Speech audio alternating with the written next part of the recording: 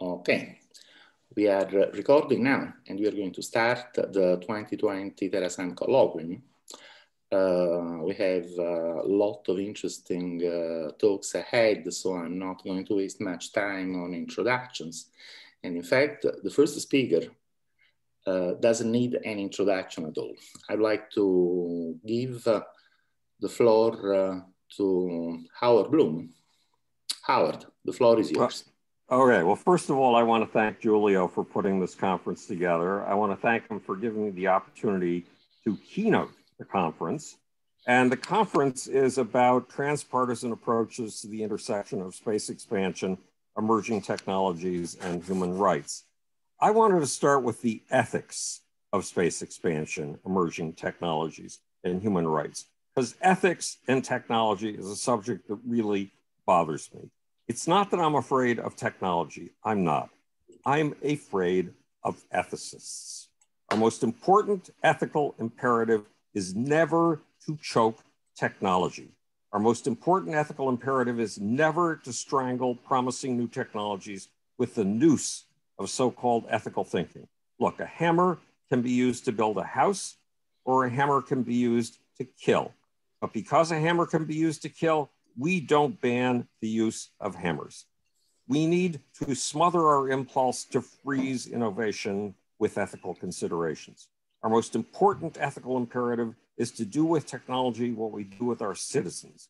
We give them freedom and only come after them if they are planning or perpetrating actual criminal behavior. If we use the kinds of ethical arguments that I hear these days with regard to technology, we would point out how frequently humans have been killers and would straitjacket every male when he turns 12 years old. Look, new technologies will take us to the skies. New technologies will give us human rights of kinds we never imagined before, entirely new human capabilities.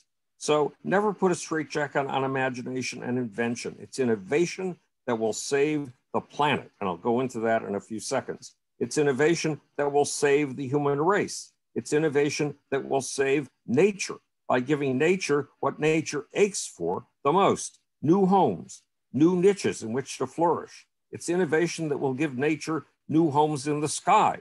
It's innovation that will garden the solar system and green the galaxy. Garden the solar system and green the galaxy just happens to be the name of a 100-picture video manifesto or visual manifesto that I wrote for the National Space Society a few years ago. And it's been adopted as the National Space Society's official vision. And basically what Garden the Solar System, Green the Galaxy points out is that once upon a time, there was an incredibly ghastly planet, a poison pill of stone, the home of climate catastrophe, circling a mediocre yellow star. And that ball of stone was so inimical to anything we might think of as life. It was such an impossible place in which life could exist that it changed its temperature every 3 hours. Every 3 hours, the temperature went up 88 degrees. Every 3 hours, it went down 88 degrees. For 3 hours, it was bathed in this poisonous stuff called radiation. And for another 3 hours, it was buried in this equally poisonous stuff called darkness. Plus, it had a tilt to its axis. So as it went around this middling yellow sun, it went through massive climate catastrophes, massive climate change. We call those catastrophes summer, winter, fall, and spring. That planet was the Earth. Even its atmosphere and its seas were seething vats and seething bell jars of poisonous gases and liquids. And yet somehow, and we really do not know how, a very strange experiment in a highly complex system of mega molecularity came along and worked out all kinds of tricks in the middle of these disasters and catastrophes that allowed it to make duplicate copies of itself.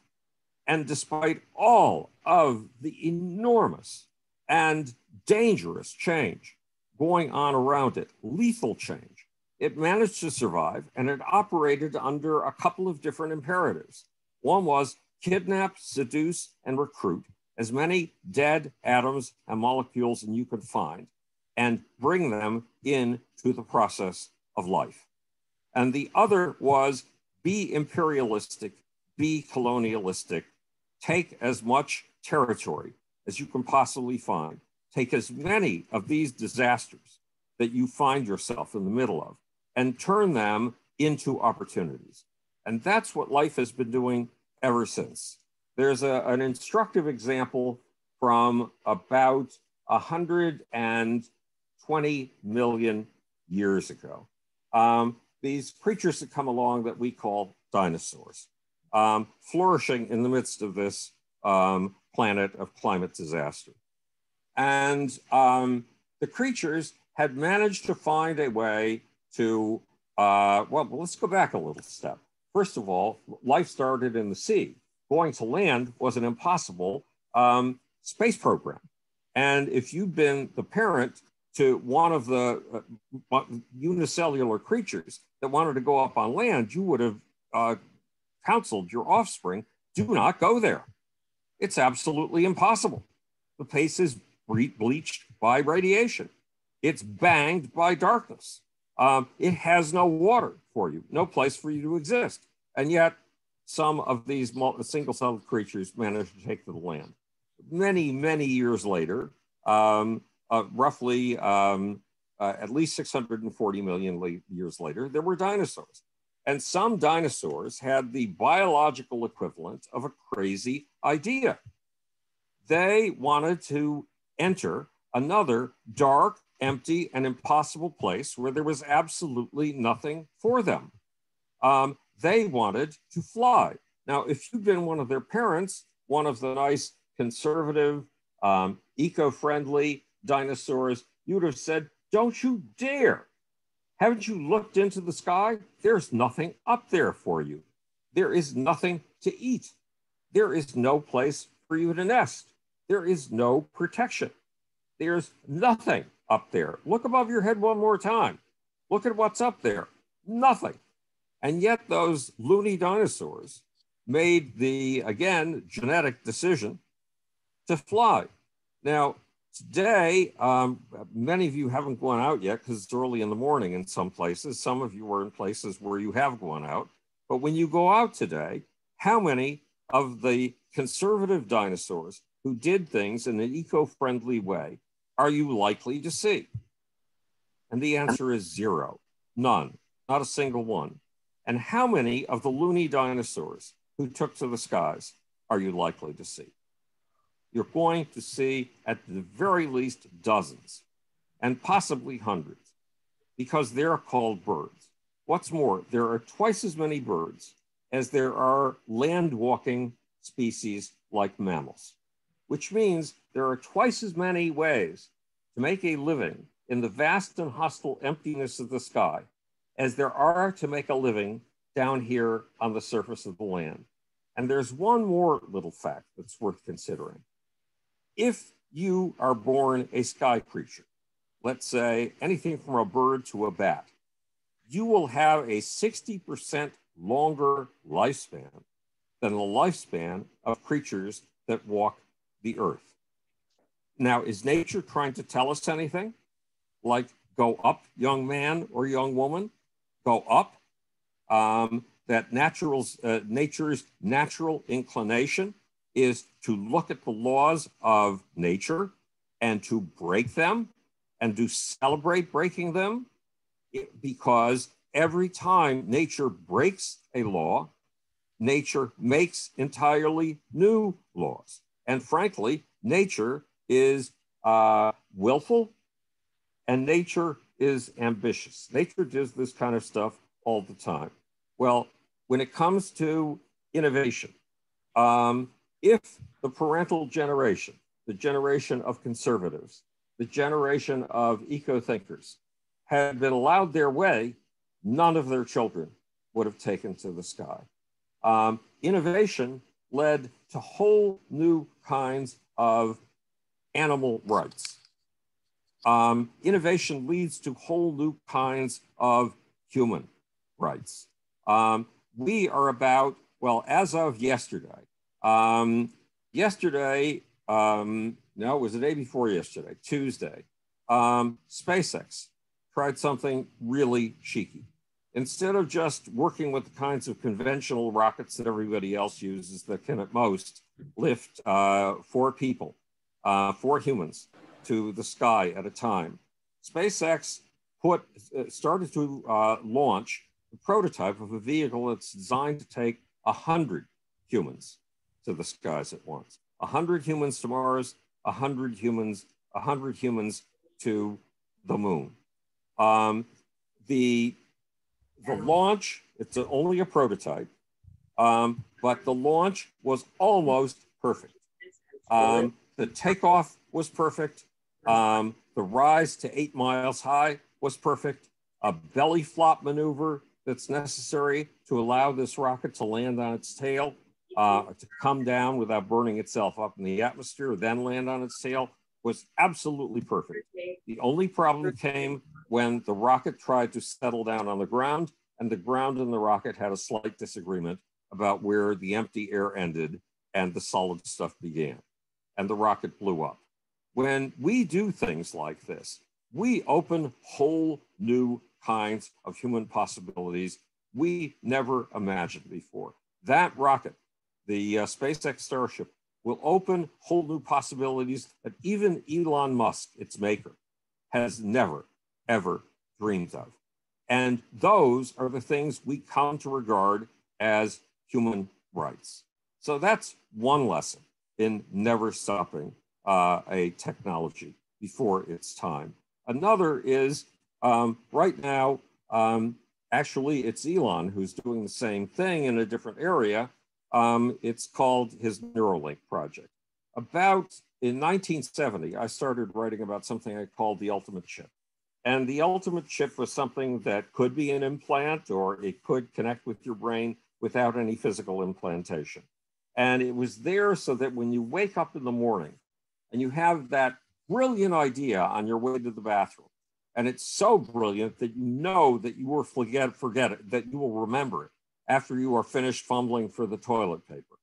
And by the time you get back to a space where you've got paper and pencil, it's gone. And it's gone forever. The ultimate chip will store that idea for you. The ultimate chip, when you are on a business trip to Rome and you've just landed, you're traveling on your own to save your company money, of course, if travel ever comes back again, and you go down to the hotel lounge looking for human company, but you're intimidated. You're surrounded by people you don't know. You don't even know how to speak their language. The ultimate chip will tell you who's who in the bar using facial recognition. The new chip will point you to people with whom you share interests. The ultimate chip will give you opening conversational lines with which to start conversations. And the ultimate chip will translate back and forth between Italian and English so that you and a person who doesn't speak a word of English can communicate. These are the kinds of new capabilities that are just around the corner for us. And as I say, 100, even 50 years from now, we will regard the things that these devices allow us to do as absolute rights. But until we develop these things, these rights will simply not come into existence. And what I have friends who are ethicists, and the mere sound of their voice sometimes makes me cringe. I love them. They are delightful people. It isn't the sound of their voices by itself that's making me cringe. It's their way of poking into technological business. For example, AI. Even bright people like Elon Musk are telling us that AI is going to be one of the most profound dangers that the human race has ever experienced. I seriously doubt it.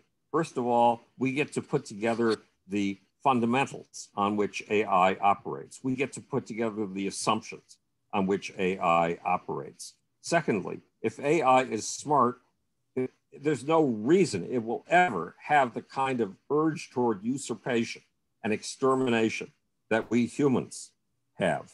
And in nature, when a new species comes along, it does not exterminate previous species. When multicellular creatures came along approximately 1 billion years ago, they did not exterminate unicellular creatures, one-celled creatures, not by any stretch of the imagination. They worked out synergistic deals with those previous levels of biological development.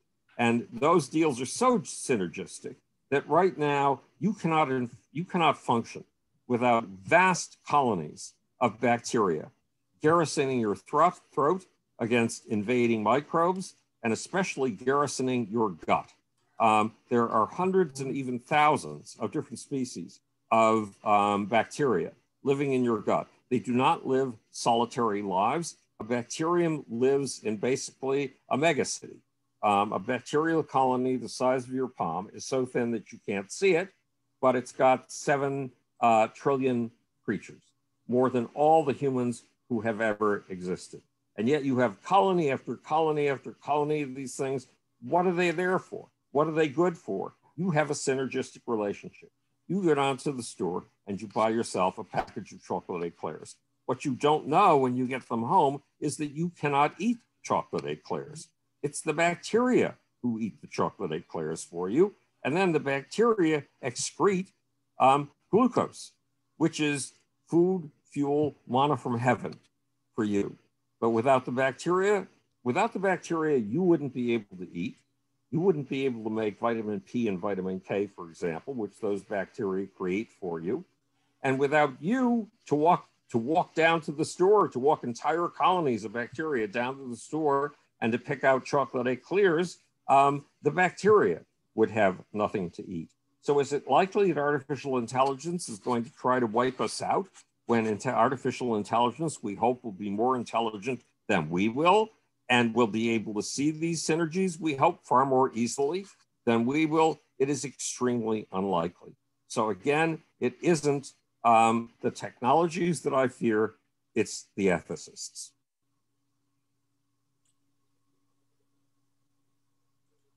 That's it. That's the entire presentation. Thank you very much, Howard. This was really mind-opening as usual. Now we have a few minutes before the next talk.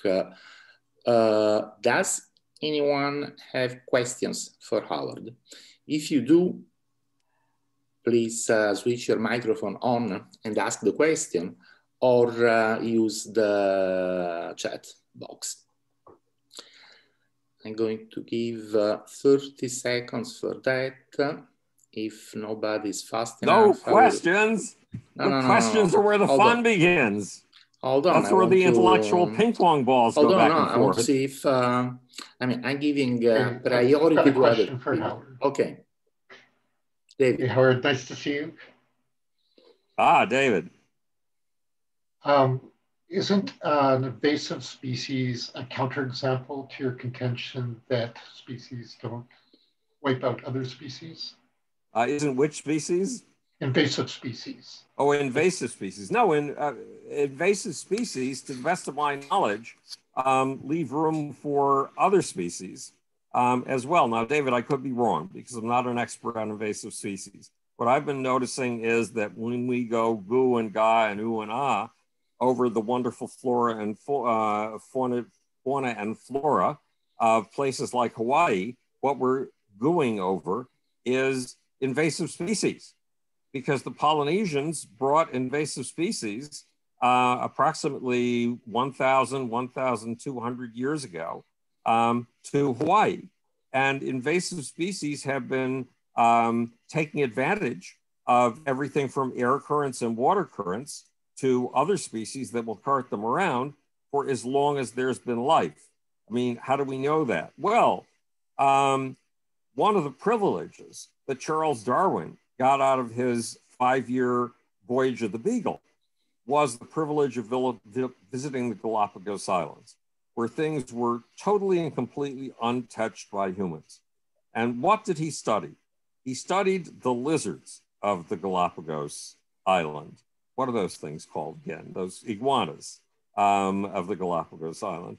Well, the iguanas of the Galapagos Island are not native to the Galapagos Island. They came as an invasive species. It is supposed these days that they came on ocean currents a long time ago, but when they arrived, there were already species there. So virtually every one of the untouched landscapes that we look at and admire, because they are totally natural, are filled with invasive species. And there's another word for this competition between invasive and native species that we've been talking about for the last 50 years. And it is evolution. Thank you, Howard. I think, unfortunately, we don't have any more time for questions to Howard. I did have one, but I'm going to email it to you. And I think it will be the start of a nice conversation. Okay, we'll have a wonderful conference. Thank you for inviting me. We'll see you all again soon. That's great. Yes, I understand that you have other commitments and you have to leave us. But again, thank you very much for the excellent talk. And see you soon next time. Okay, thanks, Giulia. Bye. I would like now to introduce the next speaker, who is Giulia Bassani. She's a science fiction writer, one of the new generation of science fiction writers who is writing fascinating things. I think she will say something about her books as well. I see that your microphone is on. Yes. Julia, everyone am I allowed to share my screen? Yes, you are. Can I share my screen? I have a presentation. I'm more comfortable with talking with you. That's not a problem. That's great. Please do share your screen. Okay. Let me know if you can see it. I see, right. I see your beauty. That's it. Perfect. Thank you very much. Cool. So thank you for inviting me. I'm really happy to be here and to be talking about science fiction because I'm really interested in this theme, but I would like to introduce me a bit more first. So first of all, I'm Italian. So if my English accent is weird, that's the reason why. Sorry for that. However, I'm studying to become an aerospace engineer at the Polytechnic University of Turin. And I'm also a writer. In fact, I wrote 2 books, which I'm going to be telling you a little bit more about later. And I've been studying the feasibility of human missions to Mars for a few years now, because everything started when I was like 15 or 16 years old, and I took part in a space contest where I developed a project of a base on Mars. And basically everything started there, and I got very passionate about this topic, and I continued to study it and to learn more. And then I also wrote a book to try and apply that kind of knowledge. And now I am a research associate at the Blue Marble Space Institute for Science, and I'm working on a research project about developing and using sustainable technology in human bases on Mars or on the moon or in space in general. So this is my first book. I wrote it when I was 17 years old at Martin 12, and it is in fact a hard science fiction. So as I said, I took part in a space contest with a base on Mars. And after that contest, since I'm very passionate about writing, and writing a book has always been one of my dreams, I wanted to try and apply that knowledge about human missions to Mars in a story, in a real story. And so basically in that period, there were some sagas that were very popular among the younger generation. For example, the Hunger Games or Divergent or the Maze Runner and such things basically. So what I wanted to try and do was make a story that was entertaining like that for young people, for boys and girls, but have it based on Mars, set on Mars, and in a kind of scientific environment, so that people could read and at the same time learn something.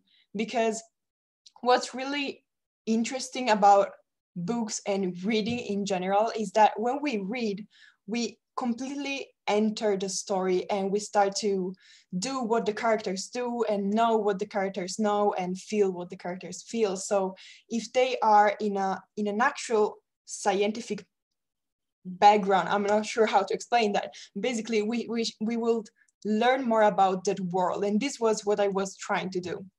So basically the plot is we have the first human beings ever born on Mars that are teenagers, and they were in fact born and brought up on Mars inside the base where the crew of astronauts is their only family. The problem is that they have no contact with planet Earth, even though they know that the rest of humanity is out there. So they have a completely different point of view on the whole universe, I would say, and on humanity and on space exploration, because they're on Mars and they start wondering, why are we here? Why were we born here? What are we doing? And so they start going to find the answers to these solutions, to these questions, embarking on an adventure and breaking some rules, because that's what teenagers do. The problem is that Mars is quite a dangerous place where to break the rules. So doing it might be fatal, or anyway, pretty dangerous in any case. So what I was trying to do was in fact teaching while entertaining, or entertaining while teaching. Having an enthralling story and teach something about spaceflight. And it kind of worked based on what the readers told me. So it was pretty cool. The second book that I wrote is Calopsia, and this isn't a science fiction, but the concept and the mindset that I applied to write is pretty similar. So I wanted to say a word on this too, because so since I'm studying aerospace engineering, obviously I fell in love with aviation as well, and in particular military aviation. So what I was trying to do with this book was to bring the readers into my world of this passion for aviation, and so kind of tell a story that could be relatable to boys and girls of my same age, and bring them in my world so that they could be passionate about aviation and see it the way I saw it, if that makes sense. So the protagonist is a teenage girl that is training to become a military pilot. It's a bit weird because it's set in a dystopian world that doesn't really exist. I invented it all so that it could just serve to the plot. But this is quite different because I read it when I was 20 years old, so a little bit older than the first one, and it's more like deep, as in emotionally, I would say, because I wanted really to grasp the attention, and I'm not even sure how to say it exactly, but basically I was trying to, I mean, with the new sensibility that I had at 20 years old, I was trying to grasp the attention towards other things and still have the readers kind of learn more and get fascinated by the whole world of airplanes, which is basically more or less what we want to do with science through science fiction. So exactly, how do we approach a young public through fiction? This is something that I've been thinking about a lot, because it's something that I'm trying to achieve myself. And here is something that I immediately thought when I first tried to face this issue. And it is, if Harry Potter, for example, was based on science instead of magic, and if it was kind of realistic, imagine how many young people would have been influenced to learn more on the matter and to get closer to science. Because it's crazy, but the Harry Potter is absolutely detailed and accurate about magic, and when you read it, it seems like you actually learn something about magic, which is something that doesn't exist. And so it's crazy. I mean, imagine if that was science. It will have, I think, such a great impact. So after thinking about that, I immediately thought about Star Wars somehow, because Star Wars is a science fiction that, I mean, it's pretty successful and many people like it and enjoy it. I mean, among the younger public. And so I asked a question to my mother, and I asked her if when she was young, she liked Star Wars, the first movies that came out. And she told me yes. And I told her, why did you like Star Wars? And she told me, for the actors. Of course, obviously, that plays a major role, of course. But okay, she also told me the people who were passionate about Star Wars back then were actually passionate about the science fiction of those films, because it was the first time that there were particular effects, and so people were more passionate about it. But then, of course, that wasn't real science, because of course Star Wars isn't real science, even though we're starting, it's more science than Harry Potter, if we want to say that. So I asked her if Star Wars was based on actual science somehow, do you think you would have been more interested in learning more about that science? And she told me yes. And she told me maybe it should have been a bit more like The Martian. And The Martian, the way we know it, it's a very particular science fiction it's very, very realistic. Even not entirely, but it's really close to reality. The problem with The Martian is that the aim of the public is more adult, more than, I would say, the younger generations, which is the goal, I would say, if we want to approach younger people to science. So what is the goal that we should achieve? It should be to write great fiction that will be enthralling regardless of their circumstances, and have it based on real science.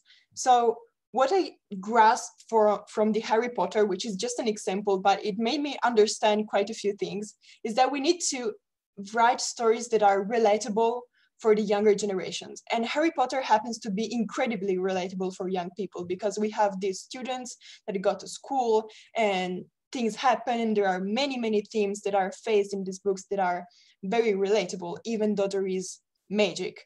But that same way, we can set a story with more scientific background and scientific research as a groundwork. Because I think this way, when a young reader would follow the characters through their stories and feeling like them, they would enter this world and learn more about it. So how do we make the stories more relatable for the young generations of today? I think we should face some current important themes, like, for example, climate, environment, gender equality, violence and harassment, poverty and lack of education, terrorism, and I would say also quarantine, since we are in this period, and quarantine is particular because, for example, astronauts in space are obviously in quarantine, so that's also pretty relatable. These are some of the themes, but there are so many, and I think trying to I would say hide or involve these themes in books that are based on science and still have enthralling stories, this would really grasp the attention of the young generation that would be, how can I say, dragged into the stories and find themselves learning more about science and become curious about science.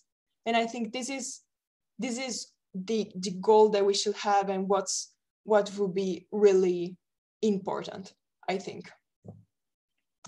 Yes, thank you. That was it. Thank you very much, Giulia. Again, does anyone have questions for Giulia?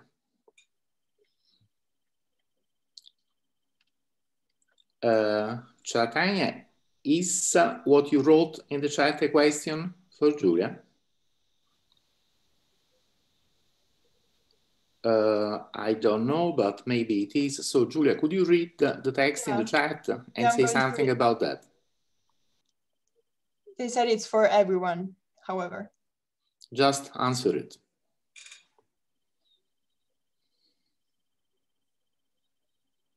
Yeah, that's interesting about modern physics and alchemy. Yeah, it's not really a question, it's just a point. Yeah. Right. Any other question for Giulia? Yes, Giulio. It's also not a question, but a comment. When you talk about Calopsia and you talk about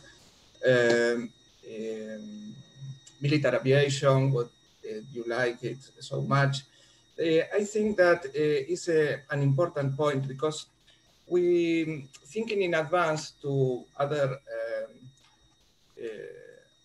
talks today about politics and importance of the state in the futurist civilization. I think that all people who consider ourselves as cosmists, we are basically pacifist people. But pacifist is don't need to be naive.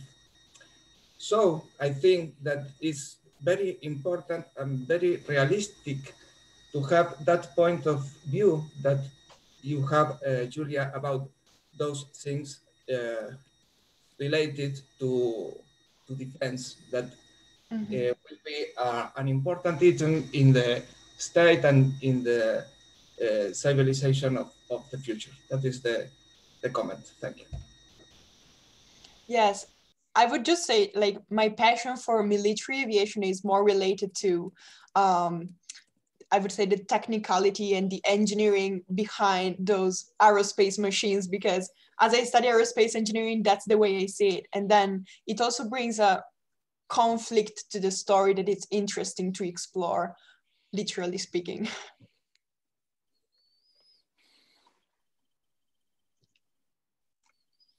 Other questions?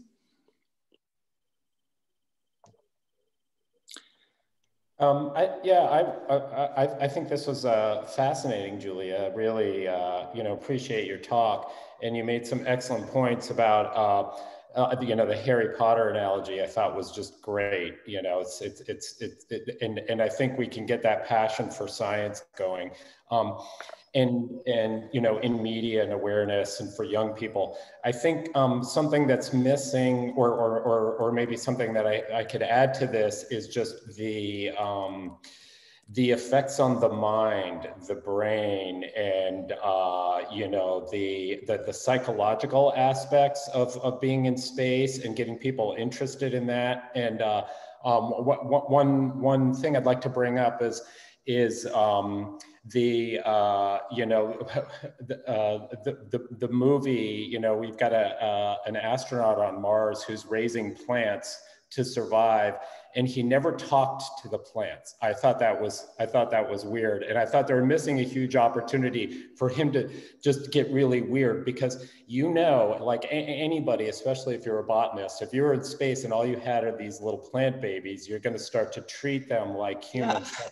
Anyway, that kind of, the awareness of our interconnectedness, and maybe hallucinogens becoming more accepted in society, and then going back to native roots and ayahuasca ceremonies, and these kinds of things happening in space are fascinating to me. So anyway. Yeah, I agree. Totally agree. Other questions? So I have a quick one. You mentioned some features that science fiction aimed at young people should have. And could you give us some example of that? Perhaps some young writers whom we should read, besides you, of course. I'm afraid I don't know other young writers right now. I'm looking for them as well, but I don't personally know any other young writers.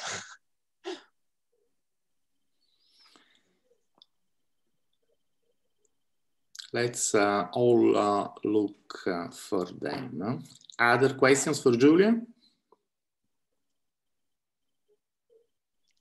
We could go for some old writers too. I mean, there's so much historical science fiction over the years, and I think we all realize that we may hit a point as a species where age doesn't matter anymore, and so or youth could be sort of looked at differently, and we could be drawing on this huge knowledge base that's out there.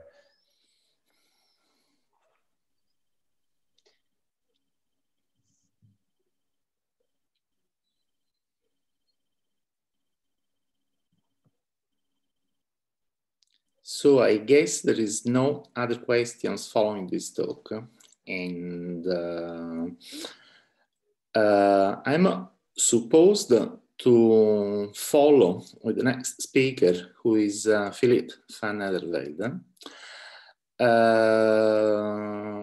But I've been thinking that perhaps if the following speaker, who is Yalda Mousavinia, wants to switch places with Philippe, that could also be an option. So let me just ask Yalda if she's here. Yes. I think she is, because she switched her webcam on. So Yalda, how about trading places with Philippe? Yeah, that works for me. That works for you. Okay, that works for Philippe and that works for me. And I think that works for everyone.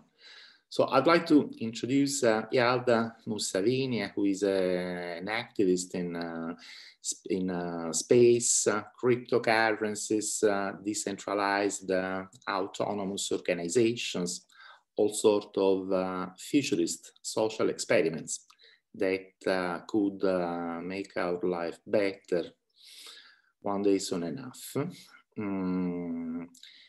Let me just ask everyone else to mute their microphone. And Yalda, over to you. Okay, thank you. I'm gonna try sharing my screen now. Share screen, desktop. Okay. You can see this okay, everyone?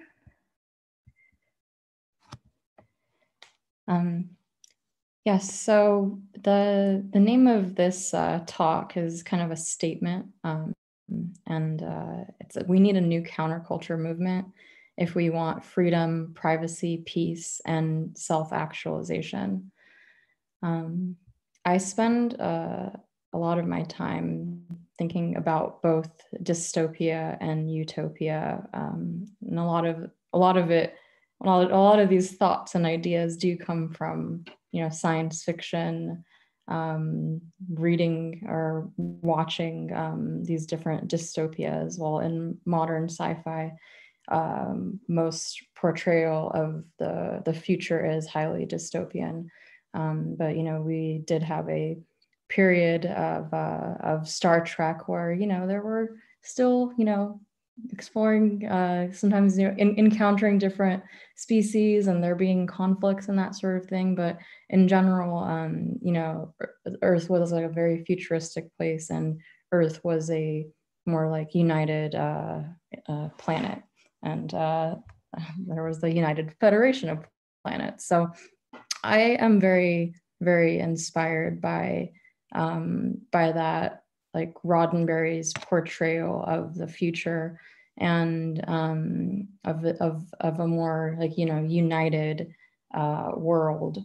I guess a little bit of background about me in general. I was born in California, but my parents, they're from Iran. They came to Iran. I mean, they came from Iran to California in the late 1970s, but actually both of them have recently moved back to Iran. I lived in California for most of my life. And then a couple of years ago, I started to feel more like disconnected with the technology scene there that I was working in Silicon Valley. And I moved to Berlin. I've been working in the cryptocurrency industry, and I started to feel like the mentality in Europe and in Berlin seemed more progressive than what I sensed as more of like a hyper capitalist mode of production that was in San Francisco and Silicon Valley where I was living. So I moved to Berlin because I've been, I guess, just trying to follow like brain waves that kind of feel more on this like utopian post-capitalism, post-money path versus the just like keeping the machine going of like what I feel is more of like this like dystopian world that is being funded and created by the venture capitalists and in Silicon Valley and throughout, kind of like sugar-coated as, oh, we want to make the world a better place. But then I think that there are fundamentally a lot of things that people should be doing if they really believe that they aren't when it comes to creating businesses. And I think that relates to actually like the business structure that you choose. I think that traditional corporations where you're not giving your workers a voice, where you're not giving people like a vote, like ownership, I think that that is basically what is holding us back partially towards getting towards more of post-capitalist states of work. So I'm a person who believes a lot in cooperatives, cooperative businesses, cooperative principles. And in my mind, that is what I think is one of the solutions that we need whenever it comes to business and whenever it comes to how we want to transform business. And in addition to cooperatives, I think that nonprofits are very important because I guess I'm leaning more towards the path of it's not trusting the government to fully solve our problems, but starting to think for, well, how can we create these non-governmental, global, large-scale nonprofits that can actually get to the systemic root of a lot of our issues, which are global. And that's why it's like if we try to solve problems as a single country, we know that doesn't get us there, get us like as far as we need. So throughout like the past 4 years, I've been working in this like cryptocurrency ecosystem, and one of the reasons that I started actually researching more decentralized autonomous organizations was because of an article that Giulia wrote, who invited me to this talk. We had a project together called Space Decentral, and that's about creating a space agency that is for the people, by the people, and powered by blockchain and cryptocurrency as a way to make decisions and share value as a global network. That idea was proposed around 2017, and I think that it was ahead of the time back then. But I think right around now, in like 2021, I'm starting to kind of sense and observe that we are getting closer to, I hope, that vision starting to come to life. And throughout the rest of the talk, I'm going to talk more about like the evolution of that idea of creating a decentralized citizen-led space program. So what I think is going to be one of the first steps to get us in that direction, which is this new project that I'm working on now called Azimuth. And it's an engine to help minimize dystopian futures. So it's a new recurring event that will first start taking place solely in the virtual world. But then in the post-pandemic future, I'm hoping that it will start to have a more physical real world component. And the first event is actually going to be next week, and it's very last minute.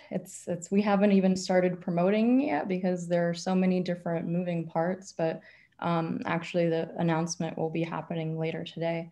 But it's inspired by ancient symposiums where music and performance was more integrated with intellectual discourse. So back in 2008, I was living in San Francisco, and I was also, or 2006, 2007. I was just like, there was like a music scene there, like a lot of people that are, DJs or in like bands and throwing raves, this kind of countercultural scene that I was a part of there. And I think for most of my life, I've been trying to figure out like, how can we actually bring together the arts community more with the technology community? It's like, how can this happen? Because I think that if we can combine these two, we can actually start, we can start real movements again. Like there was, I think that there was more of this this merger between the arts and technology during the days when the internet was created. And so it's like, I guess I read about like the history of the internet and the counterculture. And I wasn't, I wasn't alive then to live through it fully. But I think I dream of it, just like I dream about space. So this event is kind of my attempt at trying to recreate what I think, what like that spirit of like the early days of the internet, where whenever you create events, it's about like kind of bringing people together, sharing ideas, like doing like a cross collaboration of industries and people, and especially like, how can we like merge the arts more with technology to inspire people. So one of the things that we're going to have, we're calling this, like at this event, like the Cosmosis Space Opera. It's like, what is a space opera? It's a subgenre of science fiction that emphasizes space warfare, melodramatic adventure, interplanetary battles, et cetera, et cetera. I think that like the world we live in right now, it actually is, it is like a space opera. It's very, there are all these different, forces going on, and we're trying to kind of navigate through it. So we're saying it's like the Cosmosis Space Opera, but in some ways it's kind of the space opera that we're currently living in. And I think it's very, kind of like, oh, the Galactic Federation, these sorts of things. It's like, okay, wow, like this is reality. And the way that it's going to work, we don't know. Like, this is like the longer term vision. It's still like a lot of the pieces are still coming together, but we want to do something where like where there will be an exquisite corpse type method, where each collaborator is they know a component of the story, and then they add their piece to it, but they still have their kind of independent, autonomous universe of their artist and of like the creativity that they're getting. And then there will be like different sequences for how we do the transitions as well. So yeah, I guess it's called Cosmosis because it's like cosmos, the universe as a well-ordered whole, osmosis, like usually an effortless but often unconscious assimilation of information, and then gnosis, knowledge of spiritual mysteries and an altered state of consciousness which bypasses the conscious mind. And that's the other thing that we do want to kind of bring to light more in this event is creating a sort of forum where it is like okay to start to talk about the unknown, to talk about religion, but to also like just like bring people together that usually don't like talking about it, that where they're very uncomfortable, they're very like secretive, private about it, and kind of help people also kind of break outside of that mold. Because I think that in like the scientific and engineering community, that sometimes it's like very taboo to talk about these different topics, but artists, they explore and they talk about a lot of like these topics much more comfortably. But it's very fascinating, like how uncomfortable a lot of people are when it comes to actually talking about what your perception of the universe is. and what your perception of like reality is. So I've always been very interested in how do we open up that conversation more, because I think that is a component of like countercultural shifts and ideas and like just how like the world works. It's like we should be having these conversations. These are the most important conversations that we should be talking about and starting to reach like new global consensus on. So yeah, I guess it's like the other thing about this Cosmosis space opera. It's a futuristic battle between the polarities of light and dark as we are accelerated into the future. So the musical performers and other participants will decipher cosmic information downloads to best suit their aims, and choosing to either ascend to a new age or descending deeper into darkness. That copy there is a bit too dystopian and cryptic, but I guess the way that I think that the world and consciousness works is like, you know, I'm someone who has like studied engineering, but I also do, you know, write poems and try to make music. And I think that a lot of us have that have that creative, that artist within us, but we don't really allow access to it just because, and this is a symptom basically of work and kind of like just people being so exhausted to like work like, oh, these deep work weeks and just, you know, make money that like you like just lose touch with your actual like higher self and your being and like the creative part of you. And I think that's basically like maybe a worse like one of a different kind of pandemic that is going on in the world. But I think that like it's like how can we actually allow like more people to realize that they do have an artist within them? Like I hope that we can start to kind of inspire that with this event and this conversations and starting to bring together the arts and like scientific or engineering or skeptical communities more. So let's see, I've been talking for, has it been like 15 or 20 minutes so far? How am I looking for time? Just take all the time you want. Okay.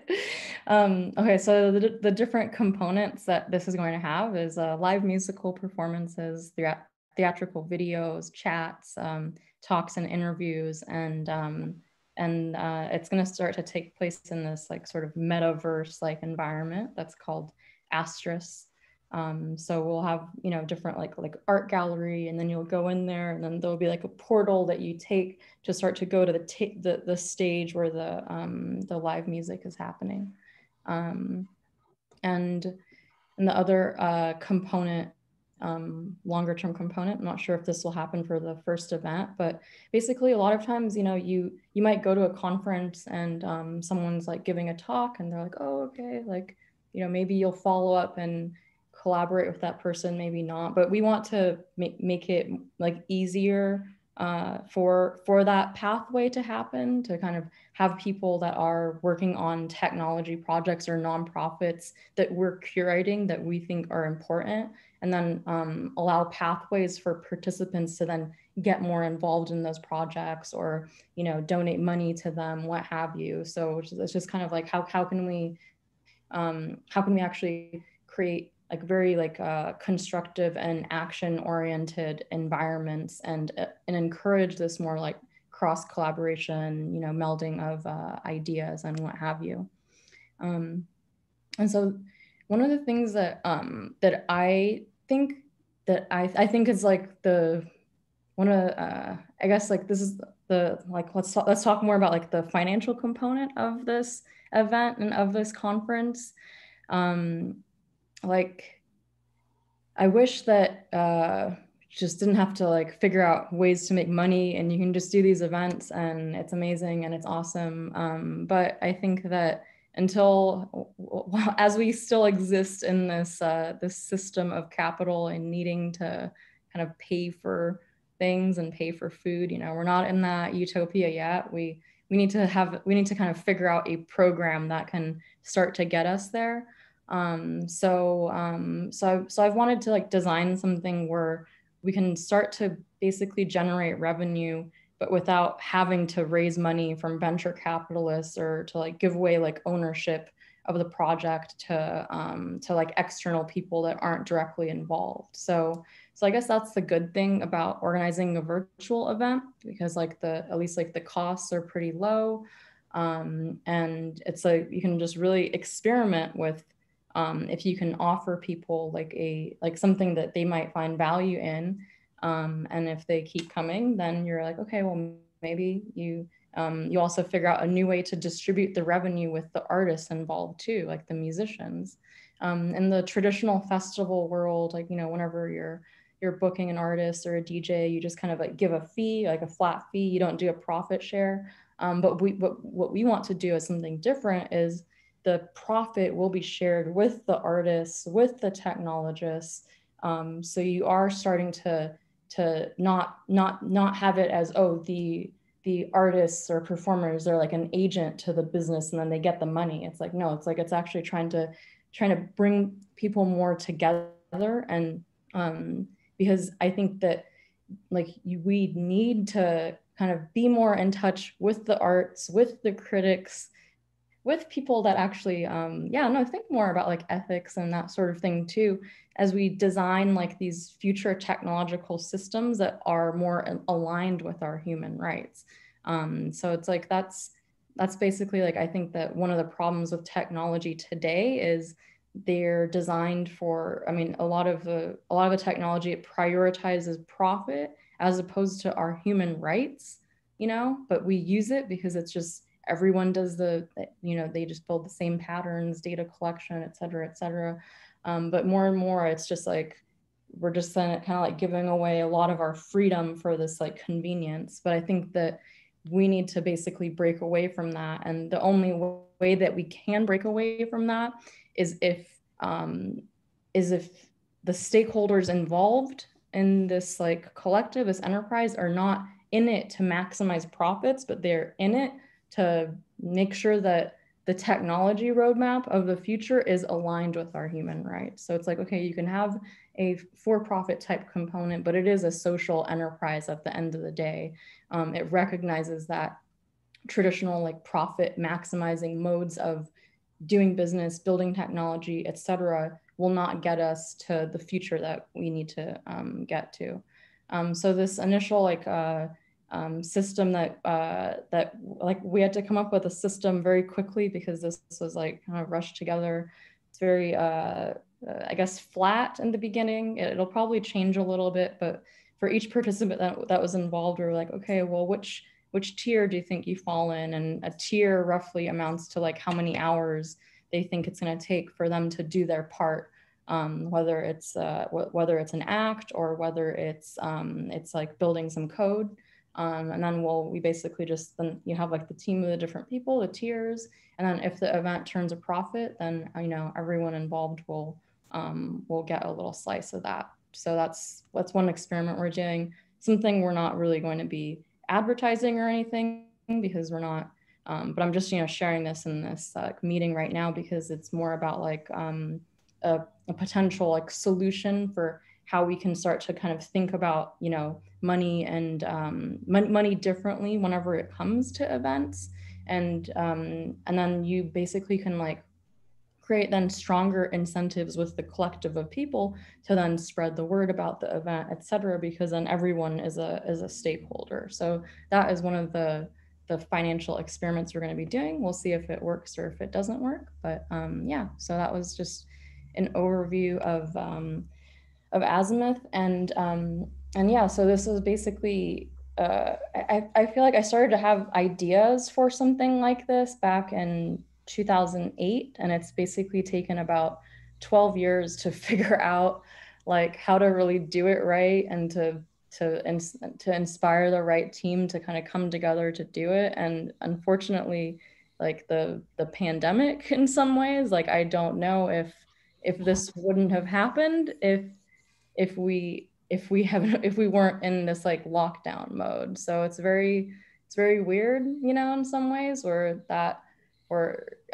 it's very weird where it seems like something like your dream project was only maybe possible because of this very unfortunate thing in the world. But here, and I guess that is the conclusion for this talk. If there are any questions, let me know. Thank you very much, Yalda. Well, can you just read the question in the chat box from oh, yes. Cometen? In the meantime, I will be making a couple of comments. So you read the question, then you read it aloud, and then you comment. It's an interesting one. Yalda has invited me to participate in the first version of this azimuth thing. First time I asked her, okay, what is it about? She explained it to me and I didn't understand. So I asked her again and again to explain it to me, and I didn't understand. I have enjoyed this talk very much, but I'm afraid to say that perhaps I still don't understand what it is exactly that Yalda wants to do. But that's not a bad thing. You know, as they say, things, good things happen when we are kind of pushed out of our comfort zone. This definitely pushes me out of my comfort zone, but I'll do my best to contribute and to do everything that Yalda will ask me to do.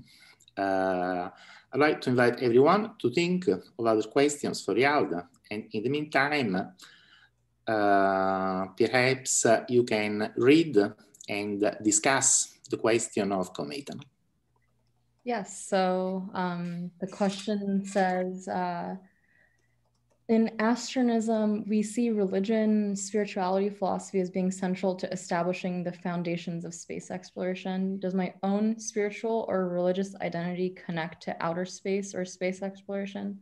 Yes, 100% for sure. And I think that that's maybe one thing that I didn't get too deep on in the talk, but I very much aligned with, I think that it is our nature to want to explore and see the stars, because I think that well I mean, I guess my conception of like what is like my soul and like where my soul comes from, like I think that it's like it comes from something before me being born on Earth, so it is connected to the cosmos. So I think that I always try to question, it's like, why do I have this deep desire to leave this planet? I'm like, is it because of something like deeper in my soul, or is it because I've watched all this sci-fi? And that's something that I'm trying to kind of figure out day by day, if I've been programmed by the media to want to leave this planet, or if it's just kind of the human nature of my DNA. But I feel very much programmed to want to explore outer space.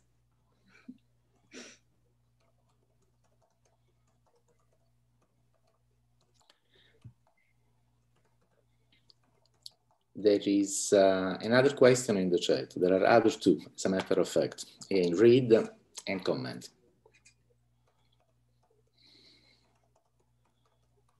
I am familiar with Burning Man events, communities, but I'm not that connected to I guess a lot of the people that organize you know, Burning Man events or communities. I was starting to, like, I just wanted to start at like a very initial level of like, okay, who are the artists that I want to start to just showcase, or who are like the speakers that I want to start to showcase. And like, I've just been focusing a lot on the curation of that, as opposed to seeing like, oh, who are people that have done virtual events that I can learn from for how to do it better. So I've just been so focused in the curation, and like with like the time, like I really wanted to do this event on December 20th, 21st.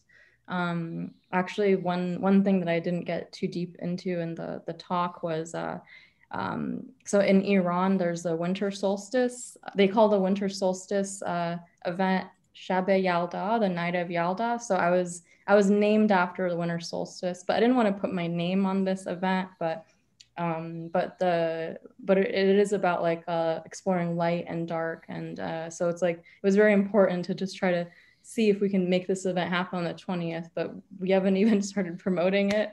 It's and that's why it's just like, okay, well, we will have succeeded and at least bring these awesome people together that and we'll see what happens after that. So I mean, I already feel like it is a success because of all these amazing people have agreed to be a part of it. And yeah, so but I think that in 2021 hopefully there's more time to make things even better.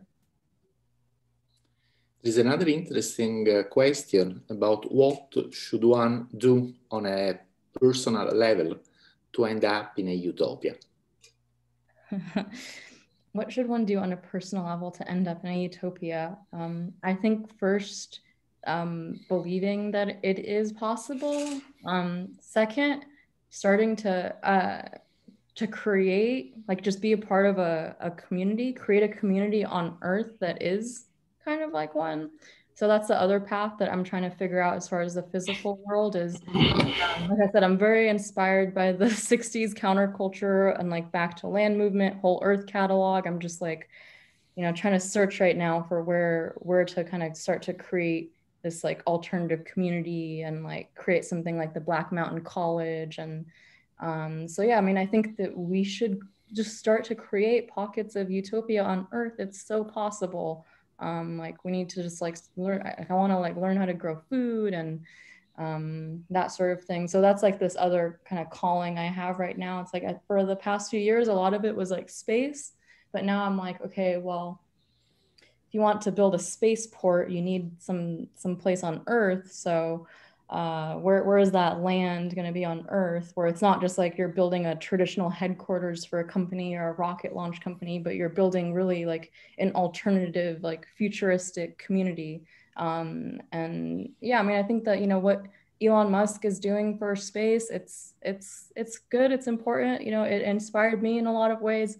But then whenever I see the news about like how the rockets are going to be used to like transport weapons, like I'm just like, what?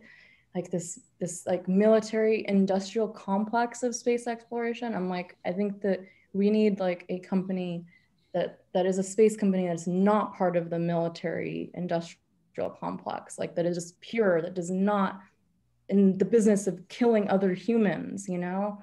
So that's just like what that's why I'm like, I was talking a lot before about like my nationality before. It's like, okay, I was born in America. My parents are from Iran. I was living in Germany. Now I'm in like Ibiza. I'm like, I don't fucking have a nationality. I don't know. I'm just like, I'm a human. So whenever you see like China going to the moon and they're like putting the flag on, I'm like, really? We're still stuck in this kind of flag waving world. I'm like, that's not how you get to Star Trek. Like, so I'm just trying to figure out like, okay, like just what is the human? I feel like I'm a human. Like I do have like ties to like, yeah, America and Iran, but like, I'm like, I can't, like, I don't have a flag that I'm waving. Like, so that's where I feel kind of frustrated right now with like this kind of like utopia. I'm like, okay, well, where is it going to be on Earth if I'm going to start to create a community? I'm like, where do I belong? I don't know. Trying to figure that out. Other questions for Yalda? Okay. We'll still be allowed to have our own. Okay.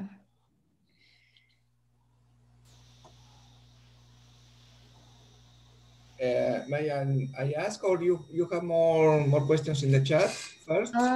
There was a question that was sent to me in private. Was that for me to answer publicly? No, it's to everyone. The one from Chaitanya is to everyone. Oh. Do some of us, is that question for me? I think it is. Allowed to have our own sandbox in the metaverse?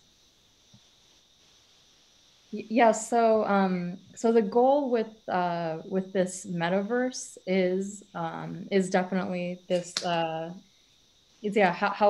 other people, I think of it like kind of like the comic book world, like if you think of DC, or what's it called? Like Avengers or something, where it's just like, you have like one comic that kind of brings together a lot of other people's stories, but then people do have their like own universes too. So I think that is what I see as kind of like the future vision of this, is like people can start to have like different like brands and identities for their universes or their way of or their thinking of like what reality is like. And then you also like start to encourage like different people to come together and create and converge new realities. So yeah, definitely that is the longer term vision. And I guess the other thing that I didn't get a chance to get into was what I think the future of creating a decentralized space program will be. And I think that will be more of a game. Like right now you have EVE Online or Kerbal Space Program, these very popular space games with lots of users, but people are spending all this time like working on these games, but they're not actually like, it's just like a game. It's like, but it's like, wait, what if it was like a game, but the different things people were working and building on actually then contributed to something real? So I think that is where the future is headed in the next few years. And I see that connected to the same like metaverse like world where you're creating things that are like really simulating real physics, really simulating real space missions. And that's how you start to kind of draw attention to them and then draw funding to them. Because like people can start to experience them, and it's cheaper to build and prototype in the virtual world and then offer experiences through like media or storytelling. I think we have time for 2 more questions to Yalda. In the meantime, do you have a website where one can read about the progress that you're making with this Azimuth thing? There is a website that we're going to be plugging in a way to get some tickets later. Azimuth.voyage. Yes. So it's very basic right now, but it's kind of under production. But if you go there in the next 24 hours, there will start to be more information for putting your name on an email list or to purchase a ticket, etc. That's a good one. Another point, you discussed a lot how people should participate in this kind of next generation initiatives.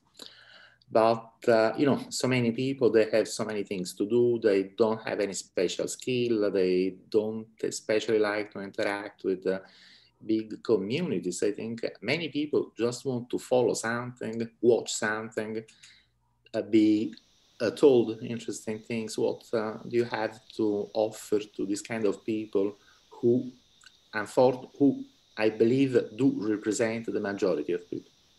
Yeah, so I mean, it'll be similar to a conference where you can go and listen and you don't have to say anything. So, so there is always that component for more of the observer like person, and then people can be a part of it for the entertainment or the learning. And then if you choose later, you want to also be a part of one of the projects, you could go down that path, but you don't have to. I think Ruben wants to say something. Yes, thank you, Giulia. It's not a question, it's a comment. Your talk, Yalda, is very inspiring in a lot of themes, and I want to take that of the importance of thinking in the development of art in futurism, because we have no doubt about the exponential progress of technology, but we need people like you that is thinking about the development of art together with technology, because art will be needed for having a happy future, for having a joyful future for humanity. If we have an asymmetry between the development of technology and the development of art, we will be in danger of not having so happy future.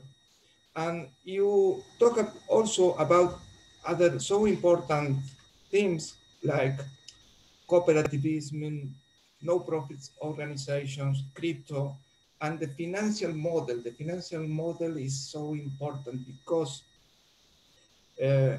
surely in any future that we arrive, we will need to have a job, and there will be the need for work politics, for work laws, and that financial model. I don't know if it will be post-capitalism or capitalism or how it will be, but we will need a model, and that is also so important. And finally, when I talk about the talk of Giulia in the previous, and we talk about military and defense and so on, and pacifism, when I talk about defense, I were not thinking in human troubles between humans, but other concept of defense, as you talk also in space opera, we don't know if we are alone in the universe, so defense will be important in that way, not in conflict between humans. Very good point, and thank you for the comments. So thank you very much, Yalda. And now I will hand over to the next speaker. The next speaker is someone whose name is often mentioned in connection to all kinds of emerging as futuristic technologies. Philippe van Nedervelde has been very active in different sectors like virtual reality, nanotechnology, and of course space. Over to you, Philippe. Thank you, Giulia. So I'm going to present with some slides. So I'm going to start sharing my screen. If you can make it full screen at your end, that will enable you to see it, to see the slides in full detail. So my talk will be about the meeting of two cultures, you could say, and it is about cyberspace meeting outer space. Or an alternative title of my talk is What is Happening at the Intersection of Social Virtual Reality, also known as Multi-User Virtual Worlds, and the Building of the Metaverse and Cyberspace, as the previous speaker has spoken about, and New Space, which is the name given to the space industry that is today, with the new impetus that SpaceX and others and Blue Origin by Bezos have given to the entire space field and the return to the moon and Mars and all of that. Yet another title of this talk is that it is the true story of how the space settlement movement, a cultural phenomenon, is merging with the cyberspace settlement movement.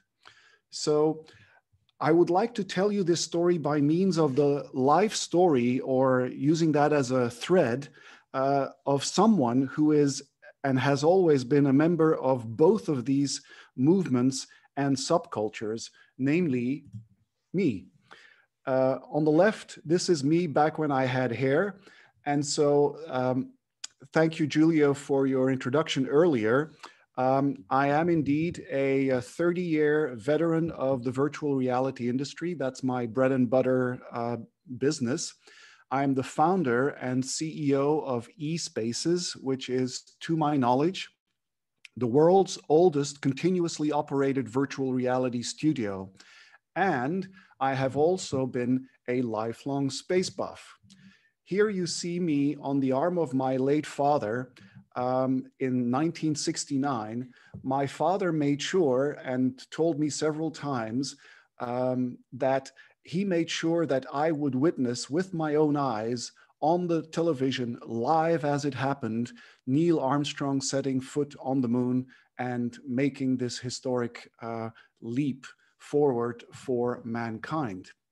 So, of course, I wanted to be an astronaut. Of course, I ever since have aspired to go to space and settle space and explore space.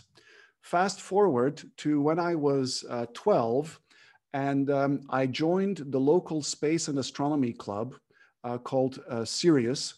And there, within a year after my joining it, in 1980, I founded my first organization, the Belgian Space Information Center. And so I also, not long thereafter, in 1981, started dabbling as a precocious space journalist. And this is my very first published article, which was an interview with Fred Hayes, astronaut Fred Hayes in 1981, published nationally in Belgium. So this slide I'm gonna skip. In 1982, almost the same year, William Gibson coined in his short story, Burning Chrome, and later he expanded on it in Neuromancer, he coined the word cyberspace. And he said that he described it as a consensual hallucination experienced daily by billions of legitimate operators, a graphical representation of data abstracted from the banks of every computer in the human system, unthinkable complexity, lines of light ranged in the non-space of the mind, clusters and constellations of data. I read those novels back then and was enormously inspired by them. In parallel, I was also dabbling with amateur rocketry. This is me launching one of those Estes space shuttle rocket kits. And then fast forward still, at the end of my secondary education, I wasn't even 17 years old. I published my very first international article in English in Astronomy magazine of May 1986. It was a title, so the piece was mentioned on the cover, and this was the spread of the piece. I basically gave an overview of Europe's place in space, what is Europe doing in space flight, and where does Europe belong in the space race at that time? Or there wasn't any space race at the time. But a year later, so this is 1986, a year later, I saw in a newsstand this issue of Scientific American, which published, this was really the coming out of virtual reality as a technology, with showing the data glove on the cover of Scientific American. And so that inspired me with all that I had read in William Gibson and in science fiction. That inspired me to go and study up and read up on this technology from the moment I saw it in Scientific American. To my delight, I learned that it is actually NASA who is at the cradle, or who inspired the modern form of virtual reality with headsets, because they contracted with a company called VPL to make the data glove and the headset in order to use virtual reality and develop virtual reality for the training of astronauts, especially for EVAs. And on the right of this slide, you see a female astronaut in the ISS using a VR headset for some experiments. So NASA has kept using virtual reality ever since.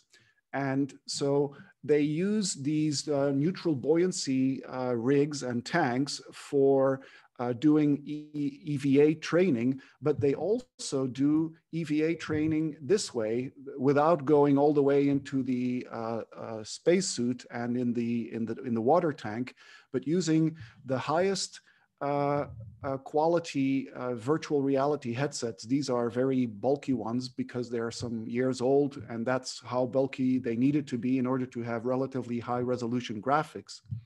So moving on, in 1992, I was at university by that time. And no, actually, I had already left university and was just out of my military service.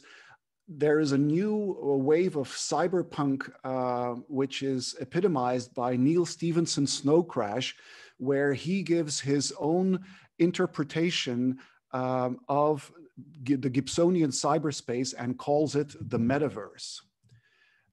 All of that, I was getting into the workspace, and so I didn't like being an employee. I only was an employee for like 6 months or so of a new media company, multimedia company. But then I founded, I soon after that left and continued working for that company as a self-employed person, but I founded my virtual reality company, eSpaces.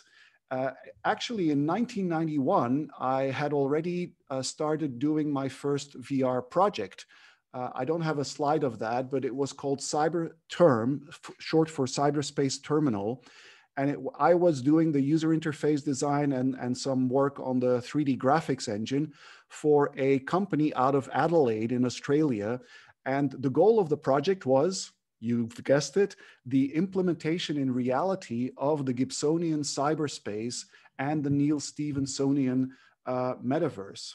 So one of the first projects of eSpaces was the design, together with another friend of mine, of a virtual reality interface for what many people used before the World Wide Web, which was CompuServe. So, and that was called VIS's, Visual CIS CompuServe Interface System.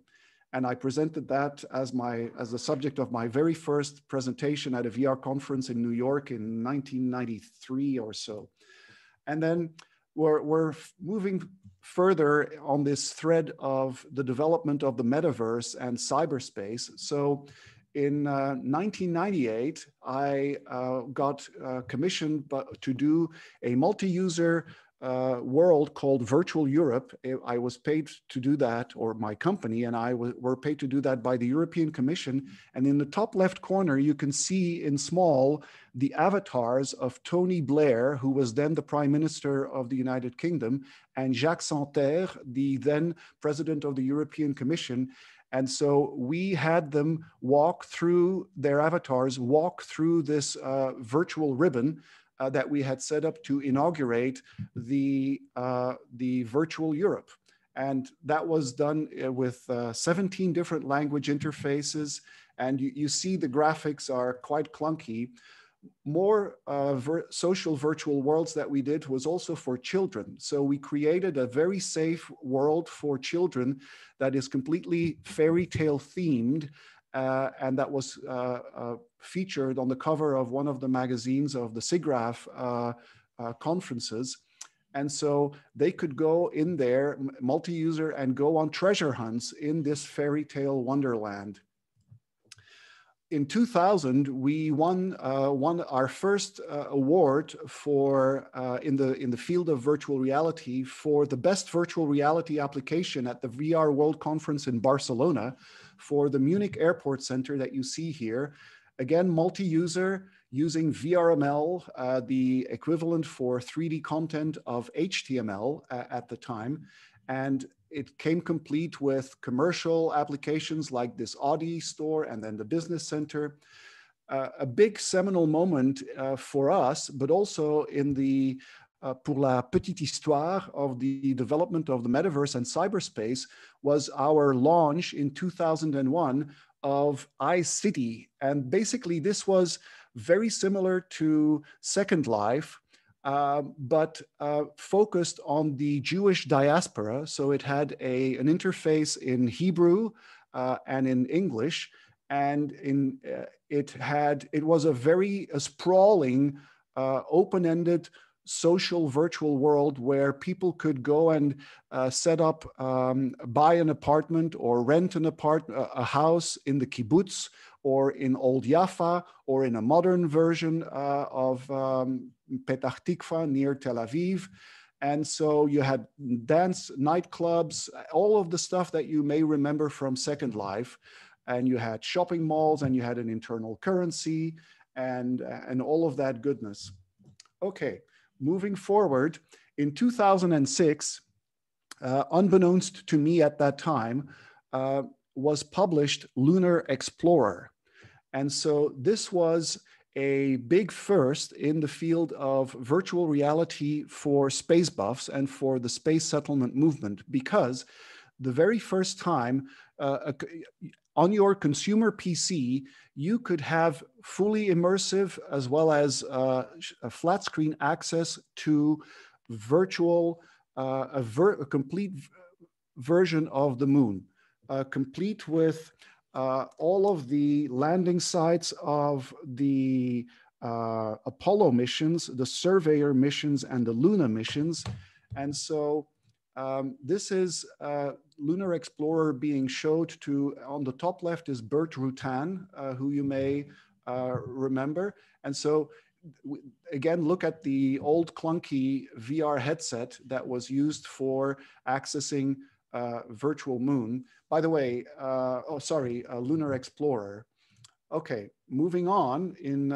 I was living in Tenerife by that time. In 2001, a local researcher in astrophysicist founded, together with Brian May of Queen, the Starmus event, and I attended the event because, I mean, it was local, but it was star-studded with not only Brian May, who played, his Last Horizon song live one evening, and then there was Charlie Duke, and we all went up on the Mount Teide for a observation of the stars using augmented reality on my tablet at the time. And so that was kind of a point where I started going back towards my passion for spaceflight and looking to combine it with my other passion for virtual reality and augmented reality.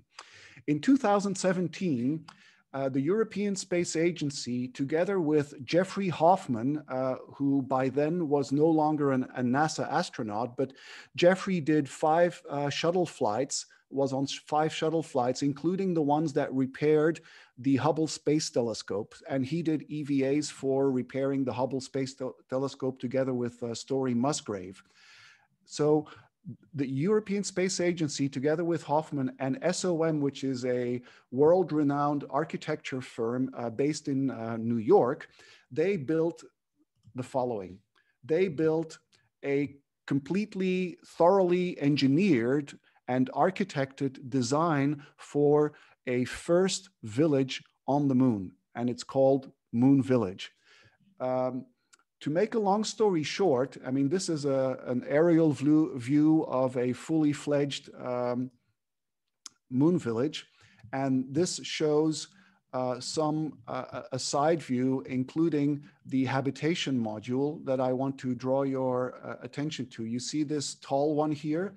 Well, when the group who created the moon village was approached by the Venice Biennale to display a physical replica of the habitat, the 4 stories high habitat, they said yes. And so they are, and this was going to be shown physically in the Venice Biennale earlier this year. But due to the pandemic, it was canceled. But we were approached by the group to produce the augmented reality views out of the windows on the lower floor of this physical replica. So the replica was real. This is an artist rendering of one of the higher floors for habitation, and this is the lower floor. So in Venice, at the Biennale, people would be able to walk through the ground floor, the interior ground floor of the space habitat. And then when they would be looking out of those long vertical windows, e-spaces would be showing the view of the rest of the village, animated with astronauts walking around, with swarms of robots doing exploration and digging. And so that was, for us, the first moment. We will, by the way, still do this. The Venice Biennale has been moved to next year. And so in May, I believe, what we have prepared for this will go live in Venice. And that really, for me personally, was the convergence, the merging of my passion, for space and space settlement with virtual reality. But it inspired me to go and see what else we could do for the new space industry. And we ended up, we are in production on multiple projects now and in discussion with multiple projects. And so for the new space industry, we soon found out that there are numerous use cases for virtual reality and augmented reality and for cyberspace, for multi-user virtual worlds, beyond just the training of mission team members and astronaut EVA training. So the new space industry needs simulators for mission planning. They need digital twins to solve urgent issues during a mission. Like, for example, they actually had kind of a physical twin of the Apollo service module during the problem solving of Apollo 13. And so, but now with VR, we would have instead of physical simulators to go and check out solutions, we have fully realized digital twins, including simulation of physics. But also, the space industry now needs wants live virtual reality tracking of mission progress. They want to do outreach, public relations, and public education via virtual reality. For example, SpaceX, just before the demo flight that took the Dragon with the 2 astronauts to the space station the first time, they offered on their website a small simulator where in flat screen mode, but in virtual reality, you could try your hand at docking by hand the Dragon capsule to the International Space Station.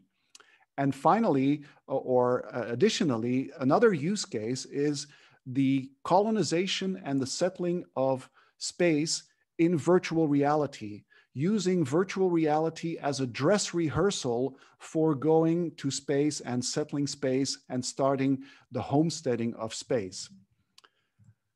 And on that point comes the project that we are now in production in, and that is Virtual Moon.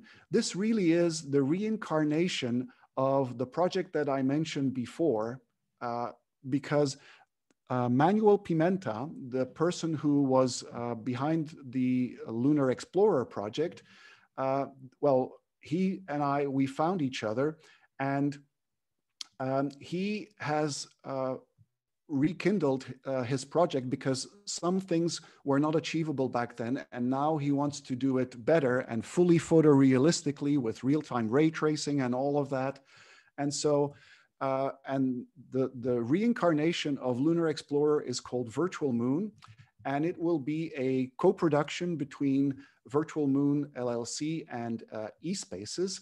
We already have, and you may want to take note of this URL, we already have a sneak preview that is working on the web because we are using WebXR technology for this, which I can get to, which I can go into greater detail about in the Q&A if we have time for that. And so moon.espaces.com, there we have the following. I will show you by means of this pre-recorded video. One WebXR project that we are presently working on and that I have particular pride in presenting to you is the reincarnation of a project that was done in 2006, published in 2006 by a company called Virtuplay, and it was called Lunar Explorer. At the time, it was a major achievement in virtual reality for the space industry because then and until this day, it is the only published virtual reality simulation that features the entire moon. You can visit the entire moon with Lunar Explorer. So what we are doing is we are now reincarnating all of the features of Lunar Explorer in WebXR and adding many, many more new features, such as multi-user access mode. So Virtual Moon is the name of the reincarnation of the project. And right now it is under construction. As you can see in the live demo on that screen, we have already recreated in WebXR, in VR, the south pole of the moon at a URL that you can access, which is moon.espaces.com. And the simulation allows you to navigate freely using your cursor keys and your mouse or the WASD keys all over the south pole of the moon. Here at the bottom, you see that there's a slider. When you move that slider around, you change the location of the sun. So you have dynamic shadows that are being shown correctly moving over the elevation on the lunar surface. We also have buttons left and right, which enable you to navigate to other viewpoints on above the lunar south pole. And with several keys, we can toggle some features in and out. For example, if we toggle on the L key, we show labels appearing over all of the salient features of the lunar south pole. If we toggle the I key, we can see an overlay of the water ice deposits on the south pole of the moon. And this, of course, can be very helpful in mission planning for moon missions. Let's navigate to one particular feature on the south pole called Mons Malapert, or Malapert Mountain. This is, to my knowledge, either the tallest mountain on the moon or one of the tallest mountains on the moon. And it permanently has some part of it in sunshine.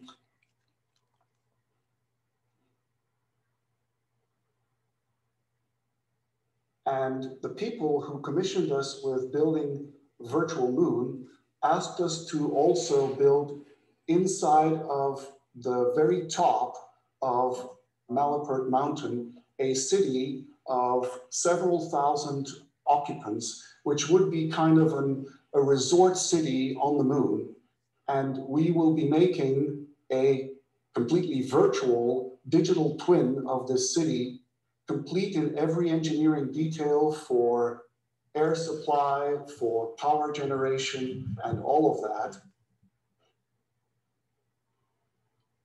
When I mentioned earlier that Virtual Moon will also be multi-user, what I meant is that you will be able, once we are done, to go and virtually settle or homestead or have a stay inside of the virtual Malapert city and explore the moon in virtual reality. And this illustrates one of the ways that virtual reality can offer you the next best thing to being there. The simulation will be fully photorealistic with ray tracing done probably for people who are on low-powered hardware. The ray tracing and photorealistic high frame rate rendering will be done in the cloud, and using a 5G or better connection, you will be able to enjoy highly photorealistic, high frame rate imagery in your virtual reality headset or on your device. So that is coming up, and we are fully in production on the virtual moon as well as Malapert City, the virtual Malapert City. Again, Malapert City will be done in such detail that at some point we will be able to just print out the blueprints or the architectural engineering, the CAD models, so as to be able to create Malapert City on the actual moon. So in that way, the virtual Malapert City will be a kind of a training ground for the real Malapert City on the real moon. So here is another view of an artist impression of astronauts at the top of Malapert Mountain, and with work going on below. This is another artist impression of the view, the picture window out of the main corridor of what is now, by the way, changed to, so Malapert City will not be the name anymore. We will call it Selene, after the Greek goddess for the moon. And so the main corridor will be right through the top of Mount Malapert, and there will be a huge central aula where in virtual reality, you know, we will recreate this, and there will be a conference center.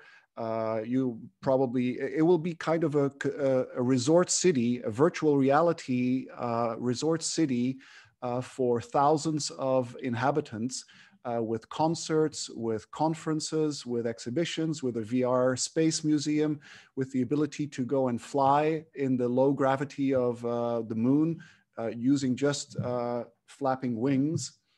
And so this project is very much in production now, and we will be raising the funds or funds for the future phases of the project by means of issuing a token. So the previous speaker mentioned cryptocurrencies, etc. And the virtual moon will have the lunar as LUNAR as its in-world currency, with which you will be able to pay the rent on your condo inside of Selene, etc. Now, the project is going to be larger than just the moon. We will start with building the Earth-Moon-Sun system, and we will then add, for instance, a space colony also for homesteading at the L5 point. I'm working together with Keith Henson, the founder or co-founder of the L5 Society, that was later turned into the National Space Society in the United States. But these are, by the way, not our own art renders, but by Brian Versteeg. But we will be having the Rocinante design of the L5 space colony in virtual reality, and again, intended for full homesteading. So very much in construction. With our technology, internal technology for multi-user WebXR, we are also preparing the launch of Metaspace. That will be our own multi-user meeting technology and meeting solution for meeting in virtual reality in flat screen mode on any device, smartphone, tablet, laptop, or desktop PC, and immersively in VR headsets and in AR headsets. So a little preview of Metaspace that I will narrate. So this is a, remember the Selene city would have a big internal plaza. And so it would also have an observation tower, which would stick out of the top of Mount Malapert. And this is a draft design for this, for the observation deck on top of Mount Malapert. And we have, our system already has screen sharing, such as the one that I'm using now, but then not via Zoom, but inside of our Metaspace system. We also have muting and other features. But with this technology, we are approaching another new business line, which is the event industry. And so we will provide to event organizers everything that they need for doing their delocalized and completely coronavirus-free live events, completely in virtual reality. And we have a TLD dedicated to that, which is Viventer. So with that, we will be doing expos and conferences in multi-user virtual reality with thousands, if need be, of synchronous avatars using WebXR immersively or in flat screen mode to attend a conference from the comfort of their office or their home. We can also do hybrid conferences, of course, which have some part in the physical world and the other part in virtual reality. And circling back to how this is relevant to the new space industry, well, we will be offering venues for the new space industry for their conferences on the moon. And so there will be dedicated, completely virtual reality, multi-user events and space exhibits and expos for the new space industry. We ourselves are planning to host one of these events ourselves. And so in 2021, we haven't decided on a date yet, we will launch the Lunar Space Expo, which will be a space industry event focused on the space industry, but inside of virtual reality on the moon, probably on top of Mount Malapert. And so these are some designs that we have for other industries, such as the energy industry, but you get the point. I would like to close on this slide because it really epitomizes the convergence of the space settlement movement with the movement to colonize or to settle and homestead cyberspace.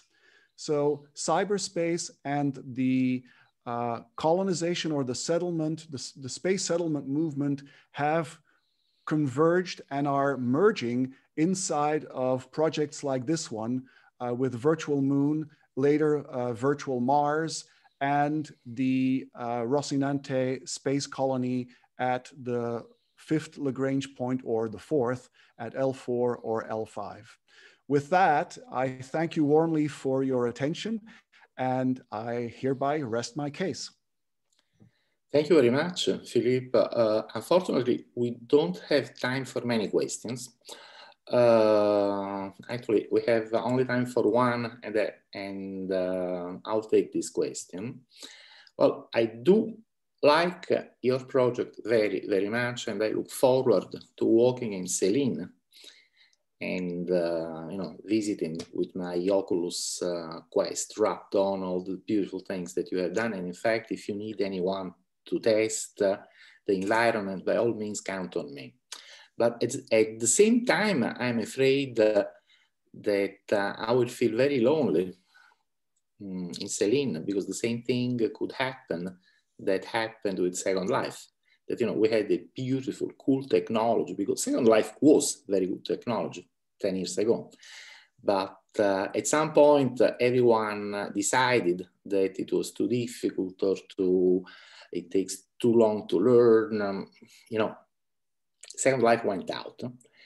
Are things now with the next generation headsets and the new technologies reached a maturity in terms of user interface that will make people feel welcome immediately without having the impression that is something too difficult for them to learn?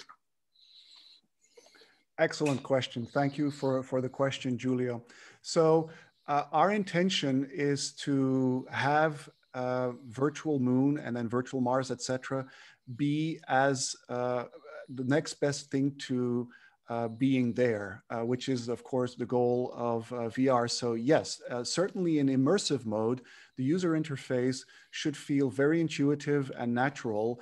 And as you may recall, my formative years before getting into VR were in 2D user interface and user experience design. So I think I have a good shot at making that interface extremely intuitive, natural feeling, etc., especially for the immersive mode. But remember that it will be accessible in flat screen mode, such as Second Life was, as well as in immersive mode. And so for the flat screen mode, we will create different user interfaces for different devices. So your user interface will be adapting to the device that you are using to access the virtual world. If you're accessing on a smartphone, you will have touch enabled. If you're accessing on a tablet, same thing. But if you're accessing on a laptop and desktop, it will be, you know, kind of a PC VR gaming experience, but on a flat screen mode. Importantly, in order to make people feel extremely welcome and to open the doors as wide as we can for virtual moon and virtual soul, because ultimately we will want to do the asteroid belt as well and the entire solar system in virtual reality, photorealistic virtual reality. So the basic version will be completely free, but that will be single user, so that relatively poor students in the far province of India or sub-Saharan Africa, they can access it without any cost as well. You only will start paying if you want to use it in multi-user mode, and then have expenses like user-generated content or user-generated, user-purchased plot of land on the moon or Mars where you can build your stuff like in Second Life. So it will be the threshold. The goal is educational, really, and raising public awareness and inviting people to use this virtual reality as a training ground for going to space for real later on. And so we think that the appeal will primarily be to people who are already in the space settlement movement. But with Elon Musk being so in the public eye with the Starship, and which did an interesting training test flight yesterday. So with all this media attention on Mars and also the return to the moon, we think that the community, the hard kernel of the space settlement movement will grow enormously. And we hope and think, and we will do whatever we can to make virtual reality in the form of this virtual moon space settlement experience. We hope that we will be instrumental in expanding and solidifying this space-bound and space-minded movement of regular people who want to go to space, who want to live in space, and who want to already experience it before they can actually go there themselves, which might be, you know, still a few decades out for most of us. Thank you very much, Philippe. And maybe just quickly answer the last question from Chaitanya in the audience, who is not familiar with virtual reality, but would like to get into this amazing field, she says. And she asks how she should proceed to get familiar with VR. What is your advice? my advice is to buy a Oculus Quest 2 virtual reality headset. It is the best virtual reality headset that you could ever in history buy for $299 US. And it is wireless. It has excellent graphics. So it is just a milestone of a device. It is very easy to use. It has plenty of free content. And we will be offering access to Virtual Moon on the Quest 2 as one of the first platforms to make it accessible immersively. So that is my advice. You will not regret buying your first VR headset, just $299 US, the Oculus Quest 2. Thank you very much, Philippe. And now I'd like to ask the next speaker to get ready. The next speaker is Gabriel Rothblatt, who is best known as one of the first transhumanist politicians who was a candidate for US Congress in 2014, I believe. He was not elected, maybe because he ran as a Democrat in a Republican county. We are all hoping that one of these days he will announce that he wants to try again. Anyway, floor to you, Gabriel.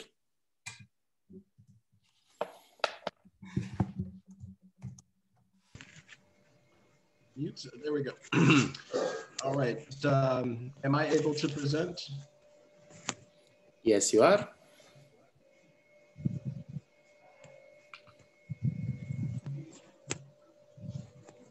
I can't see you.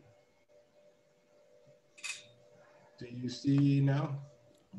We see you well. But not my slides. No. If you want to show slides, you should push share screen. And then you have to choose which window you want to share. Here we go.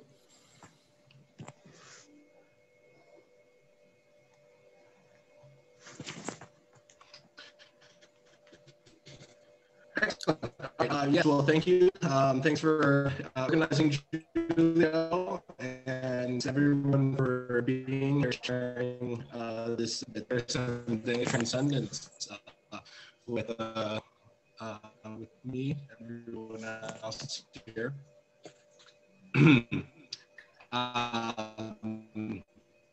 Yes, so we had so many themes. It's been going on for so long now, not nearly as long as Philippe's experience with VR.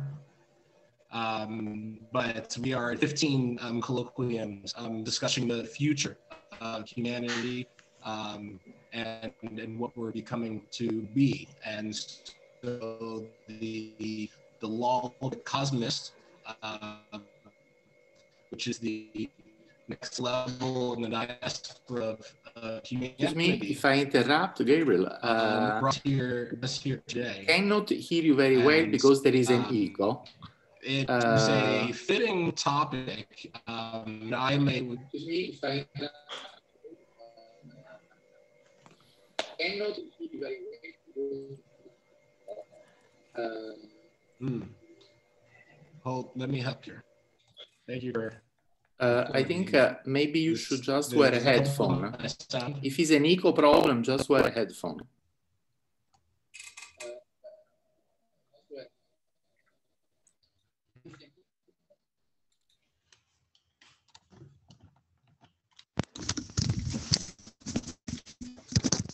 This sound better.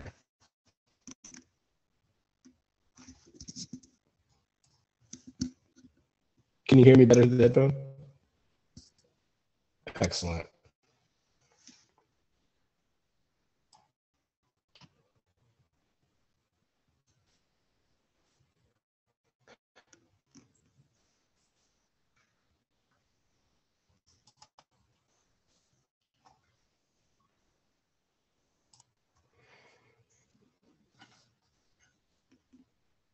Okay, and Giulia, to check our time, is David Brin still following me?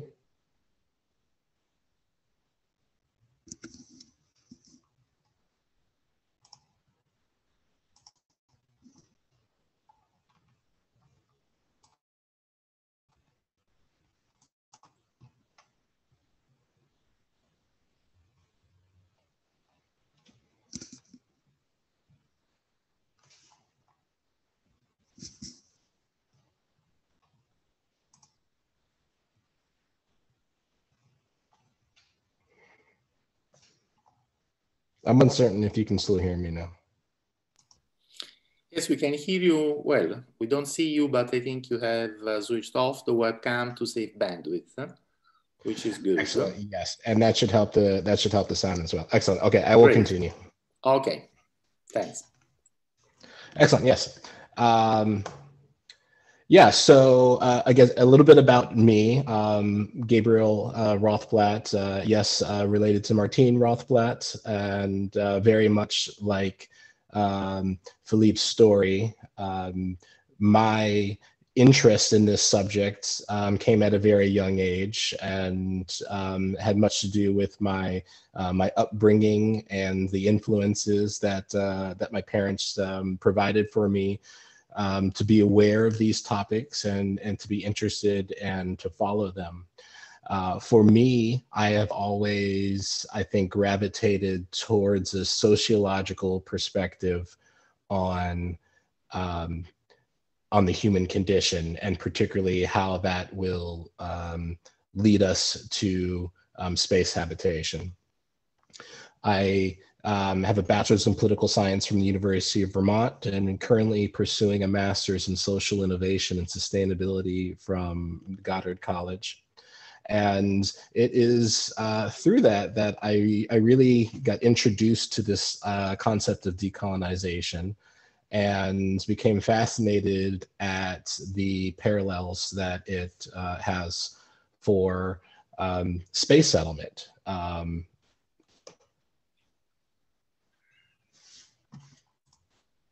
There we go, advancing my slides here. So I really am looking at what is the underlying conditions that create our society, our legal structure, and what we can learn about what that would mean for cosmos society, for those living in space, cyberspace, outer space. Based on what we know about ourselves as animals, based on what we know about ourselves as the social creatures, and trying to get a sense of what lies ahead. In many ways, looking at what has come from the past. So to begin, I want to start with, what is decolonization? And to understand that, it takes, an understanding of the history of imperialism and colonization throughout time. And so I've included some basic definitions of imperialism. And I don't think that there are a few countries, nations that you could say were never colonized by another nation, but I don't think that there is any place on Earth that has not been touched by the problems of imperialism and the methods of imperialism, particularly colonization, and the tactics there of colonization, things that we know of racism, of patriarchy, many of these things that perpetuate themselves as and the social inequalities that have arisen from them. So of course the word decolonization, commonly used with an S instead of a Z, came in the early 20th century to start to describe countries of the countries that were seeking self-autonomy. Now, this I really want to use lightly, because the countries that decolonized in the S sense in the 1900s, 1800s, 1900s, these I would loosely call decolonizations, because there was so much land, so much culture, so much power that still remained in the hands of the colonizing country, even though the quote unquote reins of power were passed to the settlers more so than the indigenous population. So I think that is a big difference between what you can say is decolonization with an S, and then decolonization with a Z. Decolonization with a Z, meaning the actual repatriation of land, power, ways of being, knowing, doing, that still are illegal in many of these decolonized places, that still have not repatriated the indigenous population with their lands, their dignity. So I really wanted to try to apply this concept of decolonization to the sociological problem of space settlement. And there was, of course, a lot of interesting rabbit holes to go down.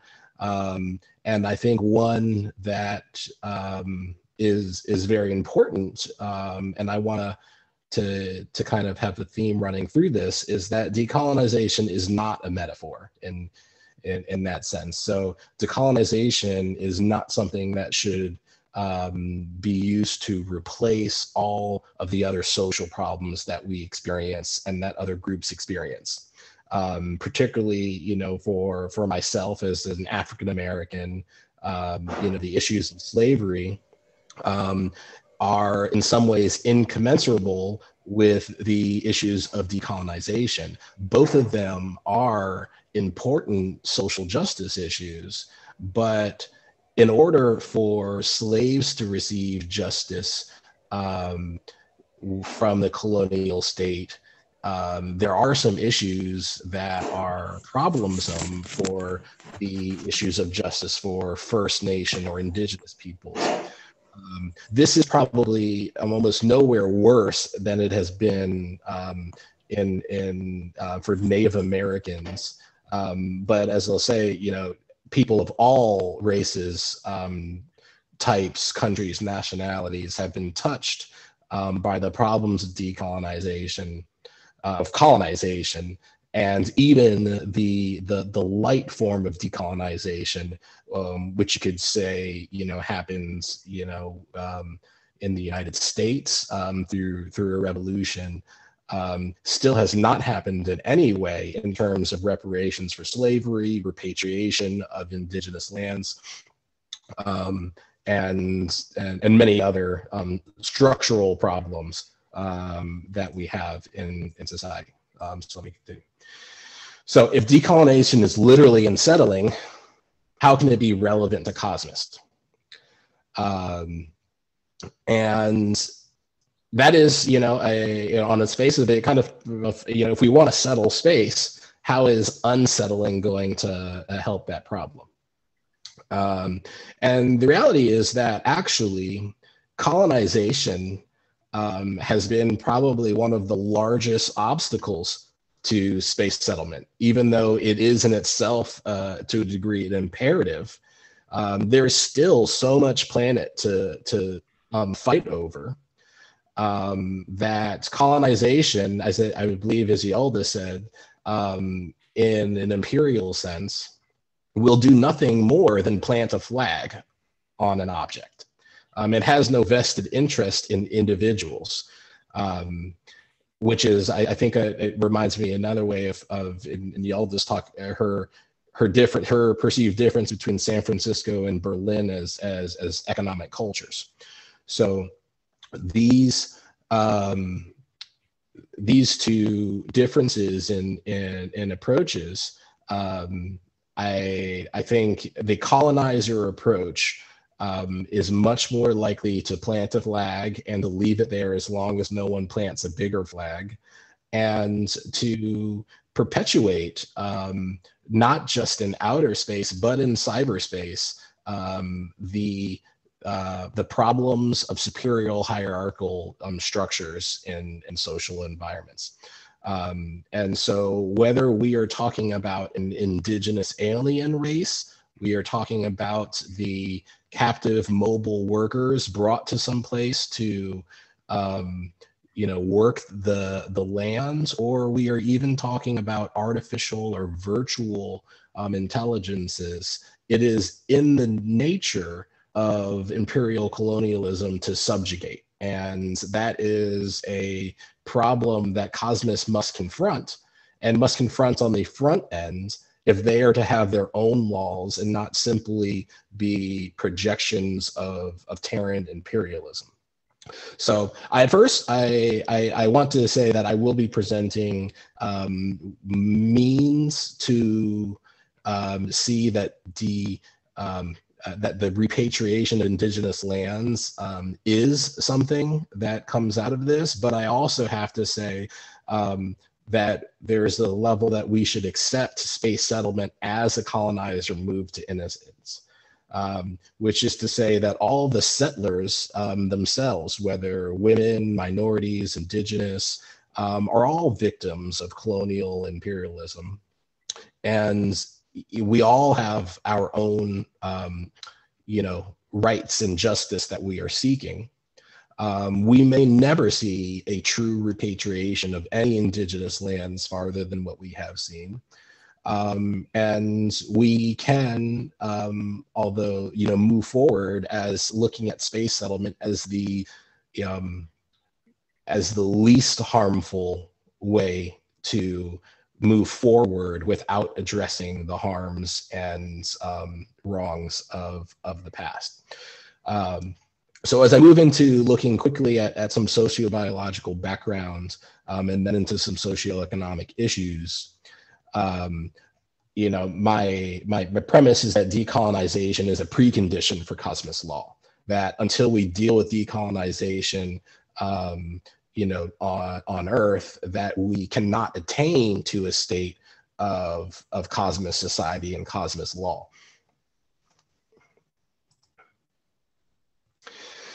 So sociobiology is the scientific study of biology, especially ecological and evolutionary aspects of social behavior in animals and humans. And it is these ecological and evolutionary aspects particularly that I focused on, because for me, I do have a religious belief in the habitation, the migration of space.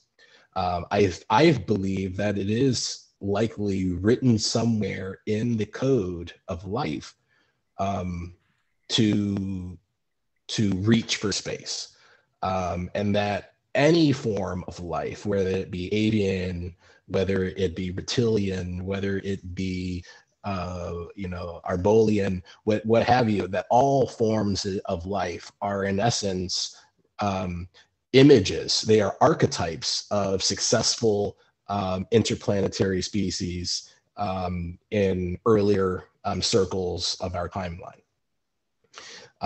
So on the right hand here, you have what is called the social ecological model.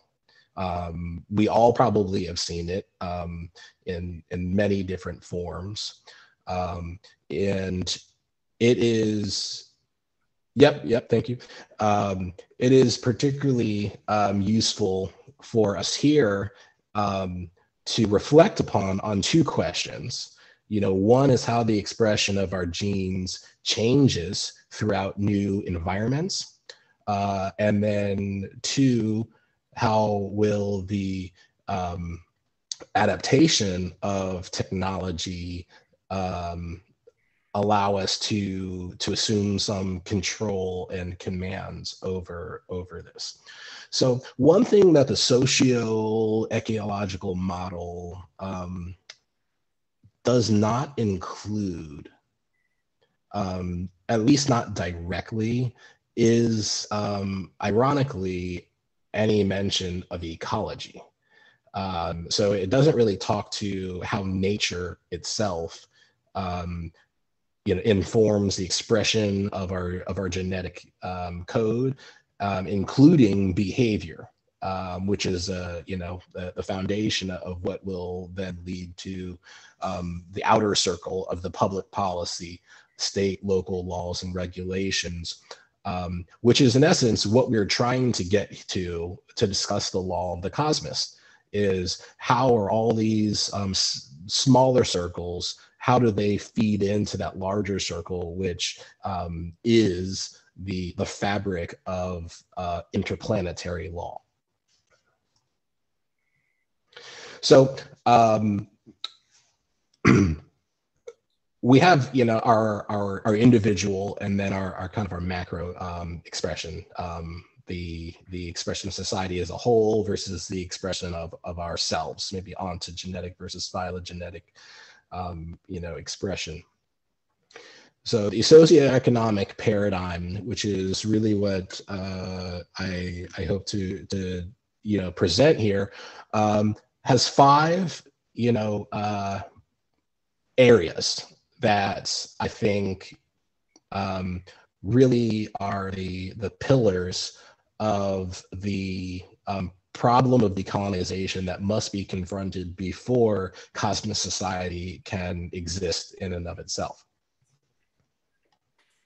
And there are no particular order, actually, I just, of priority, but these are I think the 5 overarching, areas of concern that are rather universal in terms of application. However, certainly some apply greater to some national cases than they do others. First and foremost is the devastation of the natural environment.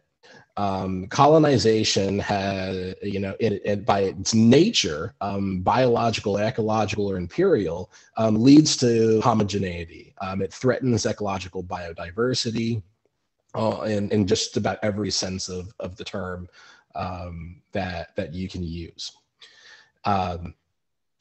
We have particularly seen this in the imperial sense through the development of a highly individualistic philosophy of possession, use, and ownership. That means that if you're in possession of something, you can just completely destroy it, and that was your right to do. It removes the right of any other co-user, future user, or past user. And that is, has not been a sustainable concept. And we are, as a Terran society, not even yet a cosmos society, dealing with the realities that the devastation of the natural environment has had. So through concepts like Charles Eisenstein's sacred economics, the accounting for true cost of mining and manufacturing makes the business case for space even better. I am not someone who thinks that the business case for space is bad as it is now. I certainly have grave concerns, and the devastation of the natural environment is one where the military-industrial complex's role in the economics of space adds to the threat of loss of the ecological biodiversity, even of the shared use of water and air. But when we account for the true cost, and in this case, what we're really talking about is the cost of pollution. So currently, right now, pollution is essentially not accounted for. That's why we are having conversations around carbon taxes and things like this, because the tens of thousands of years of maintenance of nuclear and coal ash waste is essentially just something we're passing on, assuming was going to go away or will be mitigated by future generations, and there's actually no assurance of that. If we were to account for cleaning up mines, strip mines, of nuclear, of decommissioning of nuclear power plants, it would be so cost prohibitive that we would actually be looking to space. That the economic argument for going to space becomes so much greater because we are accounting for the loss of the natural environment. We are accounting for the ownership of future generations to to these mining and manufacturing processes in particular. And so, I think the realization here, and I think we're just starting to come to this, because as Eisenstein and many others have described, we are coming up to a point where the bill is due, right? We are starting to pay those costs now. And so when you look at removal of nuclear power plants, the problems with Fukushima, the cost of these things are astronomical, pun intended. And so when we are looking for funding for things such as the space elevator versus rockets, which could possibly explode and send irradiated, waste all over, the planet, there is an increasing economic argument for space habitation, space manufacturing, simply based on the devastation of the natural environment. Excuse me. And some of these things are going to loop into each other, so I'm going to keep on going. But I believe that particularly here, this is important for cosmists themselves, because if cosmists do not take these positions in the foundations of their legal systems, then they are opening the door to allowing some of the demons of our archetypal nature to create themselves as the next frontier of imperialists. And so a cosmist society, in my opinion, must have these values at its core. So it is not dismantling living worlds as we are doing right now, which are themselves arguably conscious living beings. Oops, wrong way. All right, so the next issue is the indentured servitude of women. This is something that you could say began prior to imperialism and has some basis in our sociobiology due to the nature of our sexual beings and our sexual reproduction. So the nature of while the nature of our dichotomy, introduces conflict, the evolution of our biology has presented, means to counterbalance that. But where we are probably most at risk structurally is the lack of accounting of women's work in what was called the United Nations System of National Accounts, which was a wartime tool, and how it is leading to the asocial reproduction of what is called the nuclear family, which itself is a tool to further the ownership of a head of household, which is typically the male. This social structure came about during colonialization, and itself is completely unsustainable economically if you were to account for the work that women do as paid and particularly equally paid. Many women are now able to work, but they still do not see, you know, an accounting for the vast majority of what they're expected to do. And so when we realize this section of our decolonialization, we're looking at a very different, you know, social structuring at the base level. And that is something else that, as cosmic society has been envisioned, we do see very different ideas of line and marriages, of kind of group chosen type families versus families which are, you know, just directly, you know, patrilineal.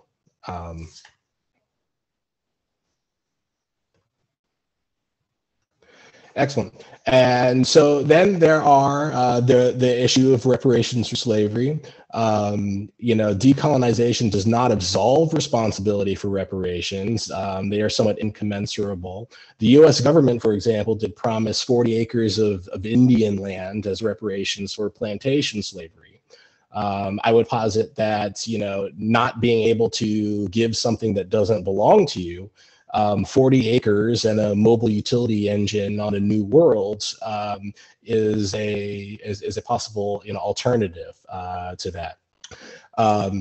Space offers a resolution to the incommensurability of the captive versus native justice in colonial systems. And the repatriation of indigenous lands. First and foremost, I think this provides a very interesting impetus for mass migration of who would go, when, where, why, and how. It also creates a new playing field in the international interplanetary exchanges when you aren't just playing with yourselves and your own colonies to make new rules. The final area is Social Security. Colonial accounting not only has made women invisible, but it has placed a greater value on the elderly than the young. And it's different from nation to nation, but Social Security, the care for the elder, is a rather universal problem that we are confronting in the modern world. It is also interesting to note that the older you get, the less susceptible you are to radiation and the higher benefits you get from microgravity. So I think that there's a great case here for Social Security to become a lottery for space habitation. And the same numbers that we get are one, identifiers, and two, kind of act like your selective service when the opportunity for your age, skill, or displacement status is called upon and prioritized for availability. I know we're a little bit over, so I'm going to yield the rest of the time for Mr. Brin, and thank you for having me. Thank you very much, Gabriel. Perhaps we have time for one question before giving the floor to the last speaker. I'm so deep in thinking about what Gabriel said that I don't have a question at this moment. Does anyone have a question for Gabriel? Doesn't seem to be the case. In which case, I can offer a question. Maybe Gabriel could comment on maritime law and seasteading, which I know he knows something about, but I feel like, you know, we're going to have to rely heavily on international law, maritime law, the law of the sea as we go into space. I just didn't know if he had anything to add on that. Yeah, that is a great question, and I think it is some of our best, you know, grounds to look at for how we move forward here. Unfortunately, you know, maritime law does not offer a lot of great precedents for that. Probably the best thing it does is for conflict resolution on the high seas. Their system of resolving conflicts through a special court, it would be. I think that what we could learn most would probably be trying to mimic some of these arguments through the maritime court system. There is a lot of opportunity that we do to test these out with maritime law. But however, unfortunately, I think maritime law has offered itself to, the colonial powers more so than it has any, answer for social justice. Sadly, I think probably the situation around cruise ships and the tens of thousands of people held captive because of their status as minor citizens and not imperial citizens demonstrates exactly the need to decolonize before we habitate. Thank you very much, Gabriel. I'd like now to give the floor to the last speaker, who is one of my, and I'm sure one of yours, favorite science fiction writer. Over to you, David Brin. Hello, Ken. First off, give me a thumbs up if you can hear me. Yes, we can. Okay, great. Yeah, I'll hurry on ahead. A very interesting talk by Gabriel, reflecting the cultural value of a maturing civilization, which actually questions the behaviors of its revered ancestors and even its present day leaders, and even its present day values. The interesting thing is, of course, that almost never happened throughout history. We're the first in all of history to systematically teach large fractions of its young people that their greatest civic duty is to interrogate their own tribal elders. And I think that this Gabriel's talk really reflected that that value system, which is the only thing that can save us after 6,000 years of brutal patriarchies on all continents by all peoples. I am going to do a share screen now. I'm hoping I'll do it correctly. And I have an awful lot to cover because I have a slideshow that was modified, a slideshow that was meant for an hour. And I believe I just have half an hour, is that right? Hello? In theory, you have 20 minutes, but in practice, you take all the time you want, and we will be happy to listen to you. I'm the last guy. Okay, let's go. That's it. All right. All right, let's talk about cosmic aspects of the near future. I'm hired by all sorts of ranges of people, from activist organizations to government agencies, to talk about the future. So, wow, it's here. Okay, so why did I do this? Why did I change the date to 02020? Well, I'll let you guess about that until the end. Okay, here's some of my credentials. I've been writing about the future for a very long time, and The Postman was made into a movie. And many of those books up along the top are being revised, given new introductions, and being reissued as we speak across the next 3 months. So it's quite a time. Talking Dolphins in Space, how's that? Okay, we have many problems. Although the ratio, the percentage of the world's children who are starving and have no education available is the lowest it's ever been in the history of our species. And the ratio of those who come home to refrigerators and at least basic sanitation is the highest that it's ever been.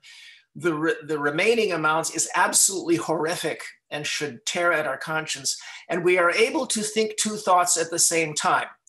We are able to recognize fantastic progress and recognize that we should absolutely feel a gut-wrenching guilt over what progress has been neglected and how it could have been so much more.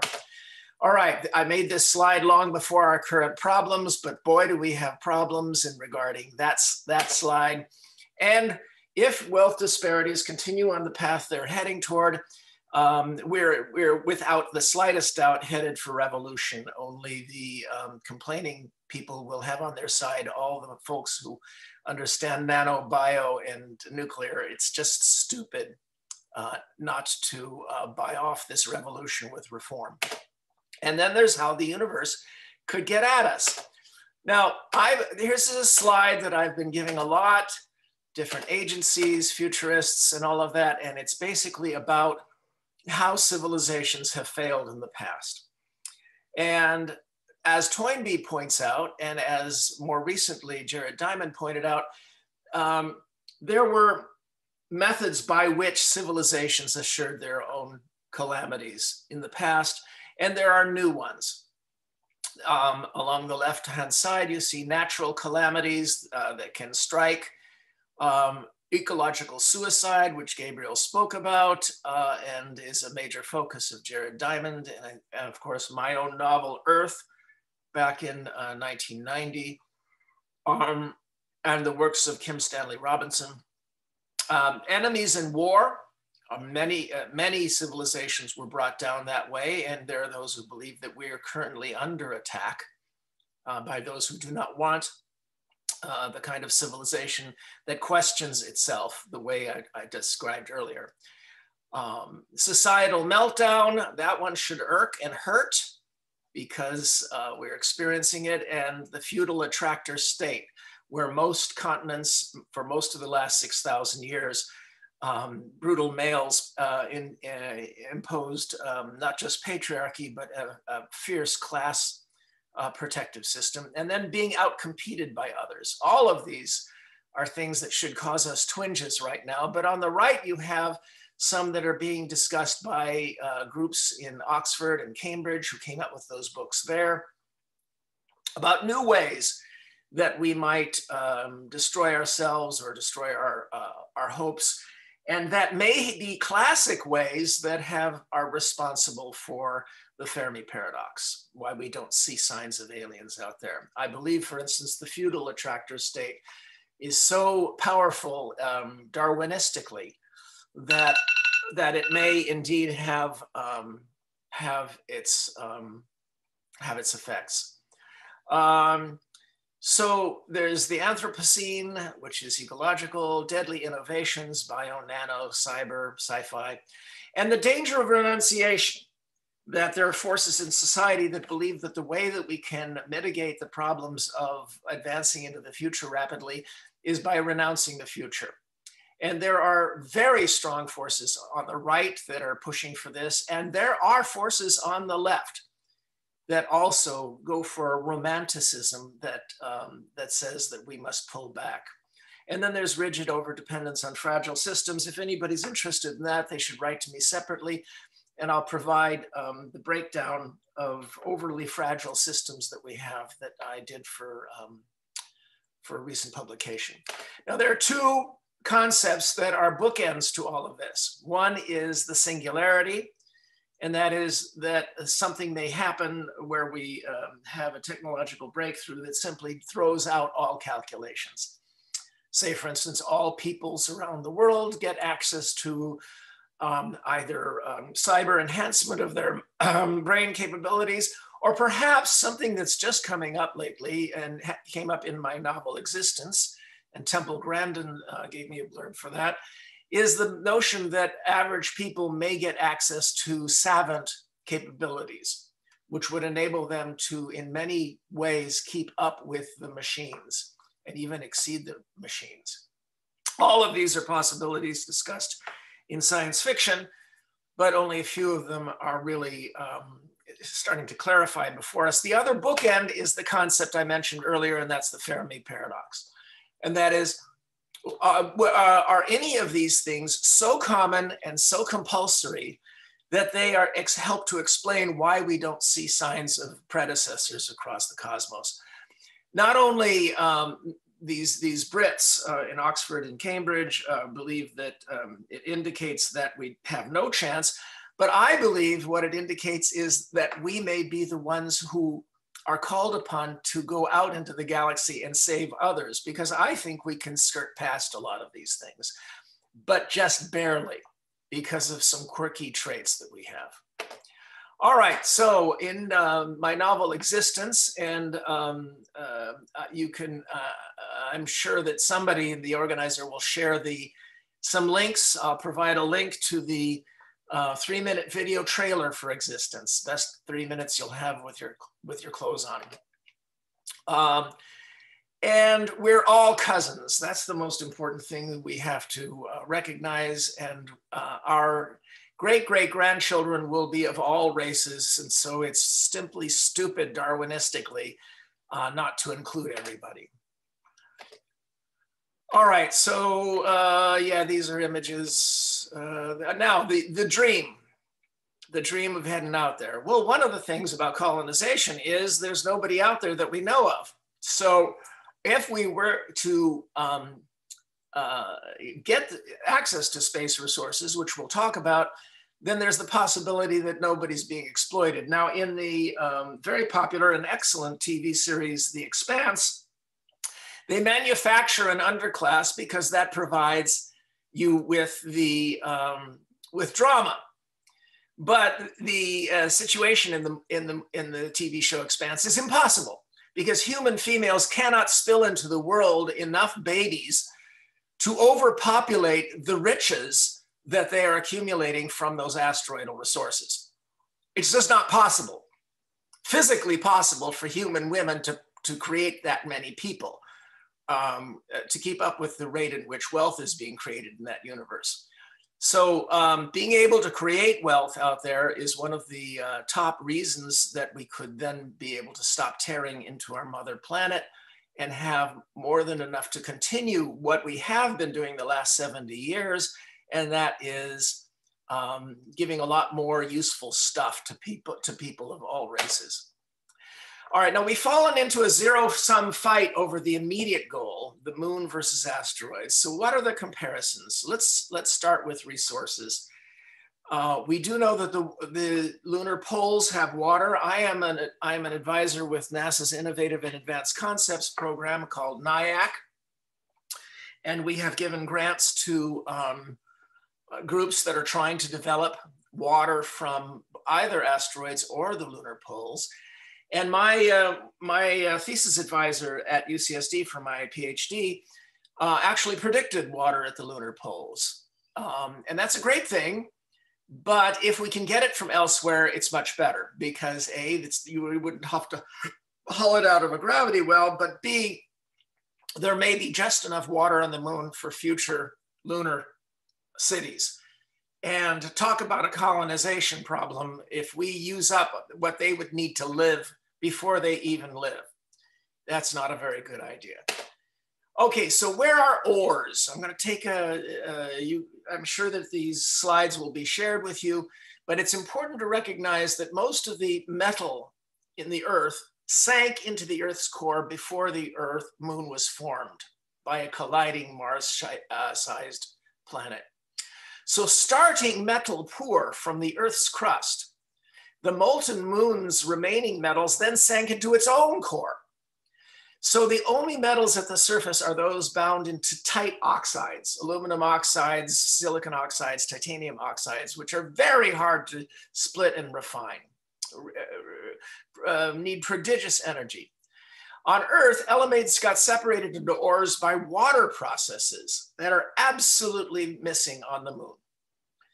So there's some scattered meteoritic iron if you want to drag magnets, and a little ice at the poles. At pole sites that have zero sunlight, by the way. Helium-3 is an absolute myth. Sure, maybe in 100 years, maybe, but there are no customers. There's nobody buying helium-3. And all the space, all the lunar resources you hear about are in parts per billion. So many asteroids, on the other hand, come from either water-rich comets, so they're almost 50% water or more, or else a shattered protoplanet, which includes pure refined metal from that planet's core. So there is, and what this slide, I don't have time to go into it, what it shows is that the lunar surface is not a way station to anywhere. It is not energetically a way station. Time is another matter. The lunar surface is much more accessible by time. So it's a better place for astronauts. But as far as energy is concerned, it's easier to get to the near-Earth crossing asteroids. Okay, so let's compare it. The moon is much closer by time, 2 to 5 seconds for operation, just days for human arrival. But each person day costs huge amounts of money. Asteroids, trip times, and zero-G are problematic for humans, but fine for robots. So robotics is the crucial tech. If we can develop robots that can melt or mine or refine asteroids, this is simply a no-brainer. There is nothing on the moon that is economically of interest. I go through a bunch of other things like whether or not it's a good place for practicing landings, whether or not the dust on the moon is poisonous. But as Andy Weir, the author of The Martian, said when he wrote Artemis, his moon colonization novel, the only purpose of a lunar colony in the near term is tourism. So is there a sweet spot?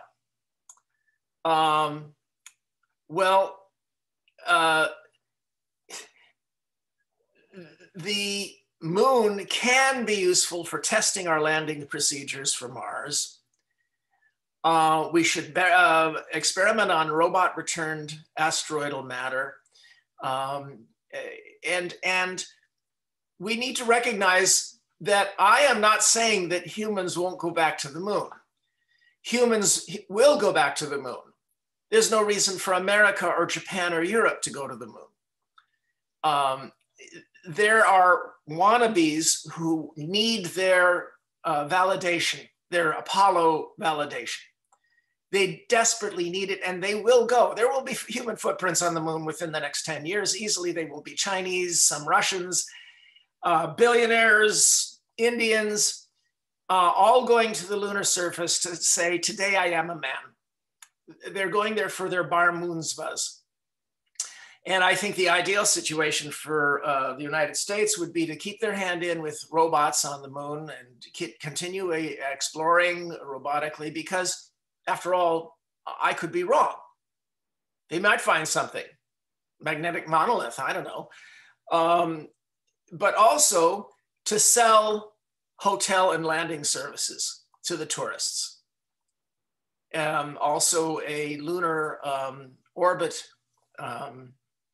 station would be useful as a garage for national security assets, which would help keep the peace. So there's Andy Weir's, the crux is the moon's principal attraction in the near future is tourism and symbolism, a national rite of passage that US achieved 50 years ago. Humanity is going back to the lunar surface for that reason. US can sell hotel, lander services. I expect that Bezos, et cetera, will, even if NASA doesn't, while monitoring what others find there. Meanwhile, Japan just returns asteroid samples. We have asteroid samples returning. These are things that only we can do. So why should we not do the things that only we can do instead of copying things that we did 50 years ago? That's my pitch.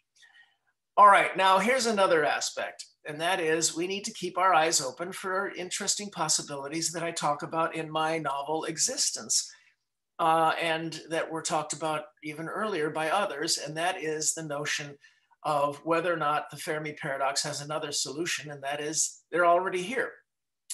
And I portray this in Existence, and some of the best places to look for possible lurkers, these would be von Neumann's self-replicating probes that entered the solar system, perhaps even 1 million or 2 or 10 million years ago.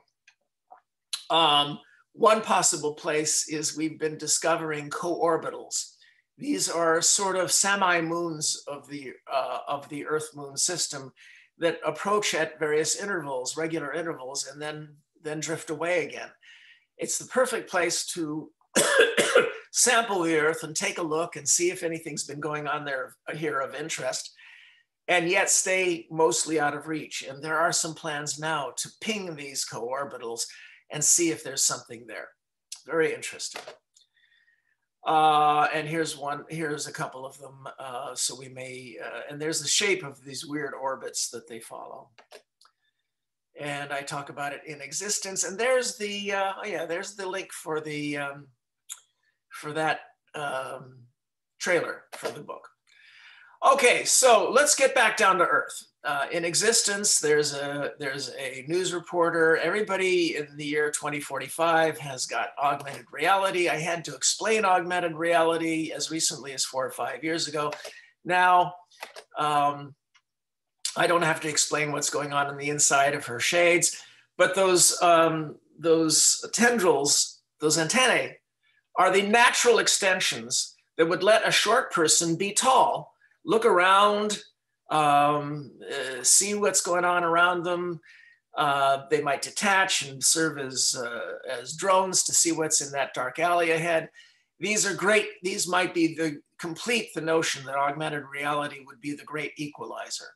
And I talk about this in my nonfiction book, The Transparent Society, as well as my novel, Earth, and of course, In Existence.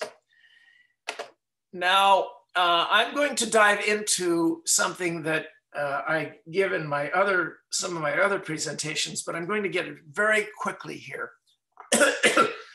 The web has become excruciatingly harmful as well as beneficial. This is not new. This has been going on every time we developed new methods to create stores of knowledge outside our head. And the printing press enabled millions of people to have memories outside their heads, have knowledge outside their heads.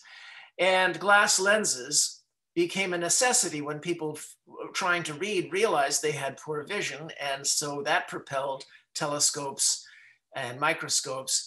And so what you have is the augmentation, the prosthetic augmentation of memory, vision, and perspective augmented attention. And always when these revolutions come, pessimists say that human beings can't deal with this vast expansion of what they can know, see, and pay attention to. It's going to have to be gatekeepered by an elite. And this will lead to crises. And always optimists said, this is going to expand what it is to be human. Humans will know more. They'll gain more compassion for others not like them because they'll be able to read about the life experiences of others not like them. So always in each of these crises of increased memory, vision, and attention, there were always crises that were triggered. The pessimists were always right in the short term. The printing press's principal output for its first 50 years were horrible tracts of hate that exacerbated Europe's religious wars.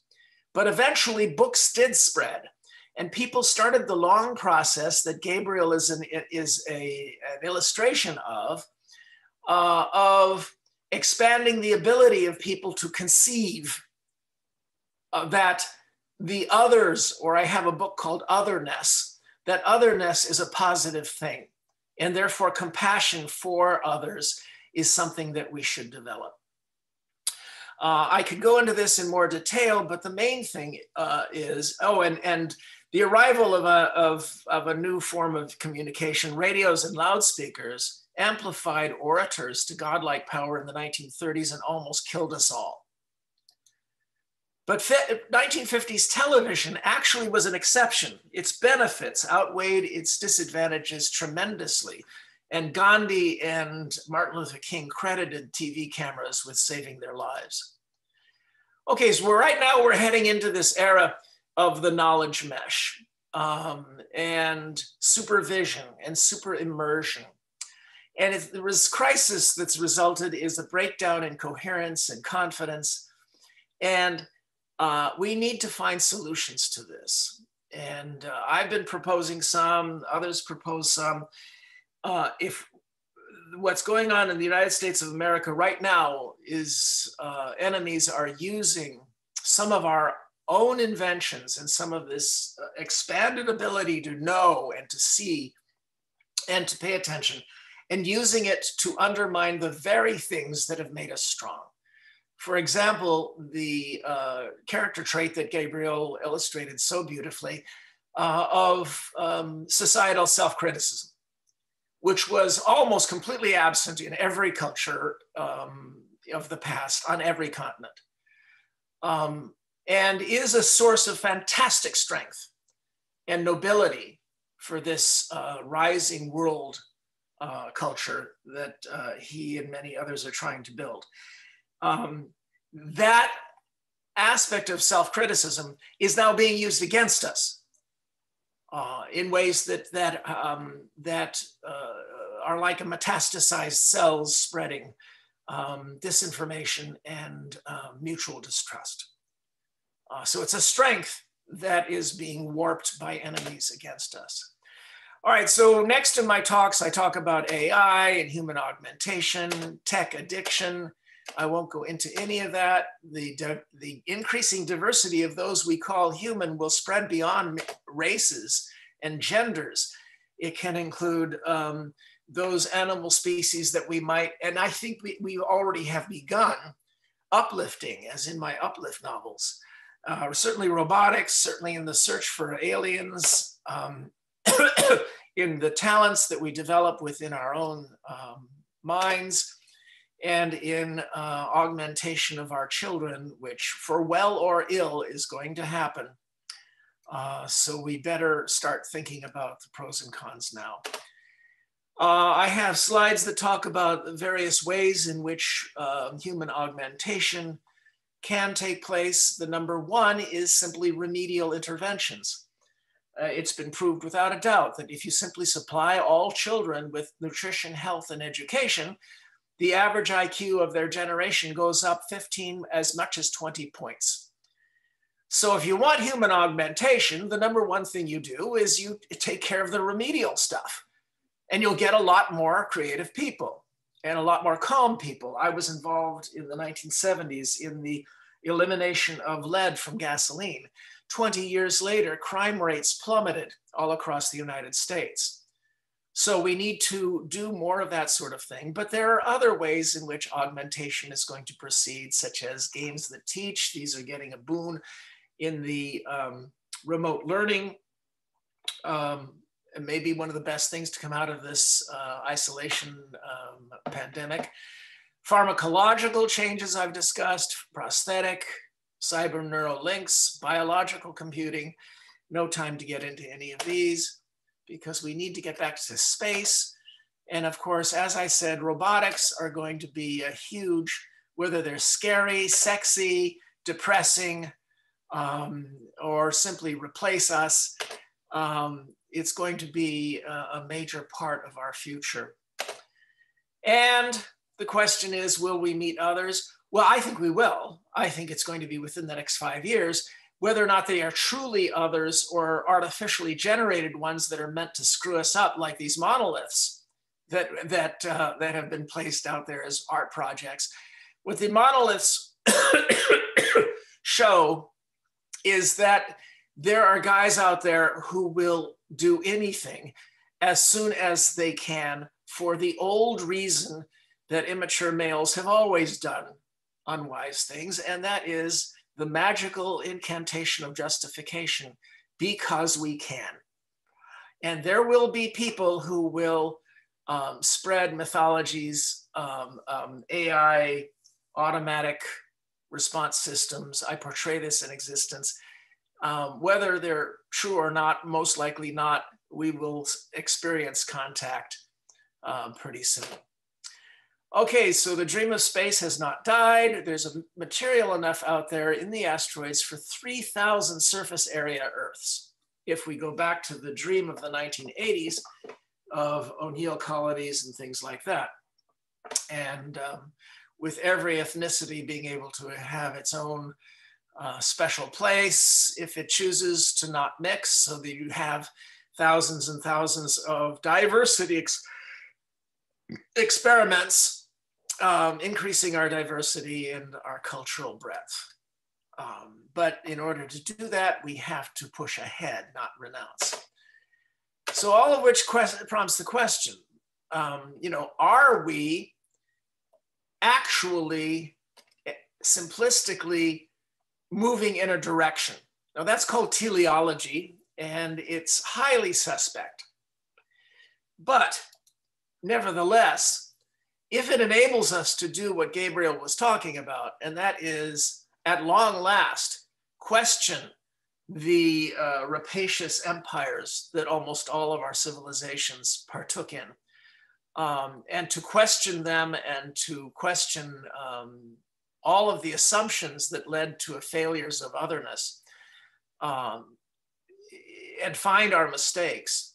And if we can get past the latest crises of communication, so that we get back to negotiation instead of demonizing each other, then there's a real chance that we can move ahead.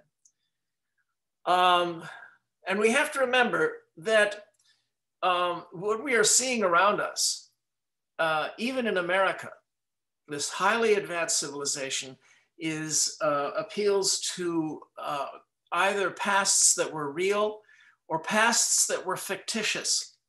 And this is a scene from that trailer for Existence, in which, there's the calls to reject forward progress are things that we are going to see more and more, appealing to people's particular symbolic paths to trying to achieve the same thing, a renunciation.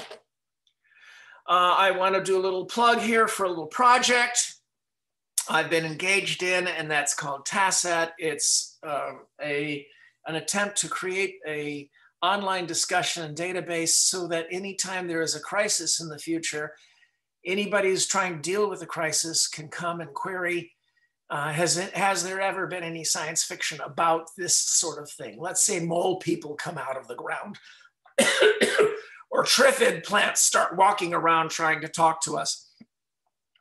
TASAT would be able to instantly say, there have been science fiction stories that worked out scenarios about this. So it's TASAT, TASAT.ucsd.edu. And we're still in early days, and we need help, either financial or volunteer programming to help bring this to fruition. And who knows, there may come a day when a particular scenario happens and a particular science fiction story from the 1950s saves us all.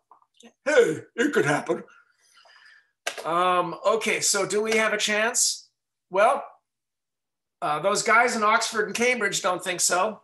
They think that list from my first early slide is too daunting, and it helps explain why no one is out there, and we won't be out there either.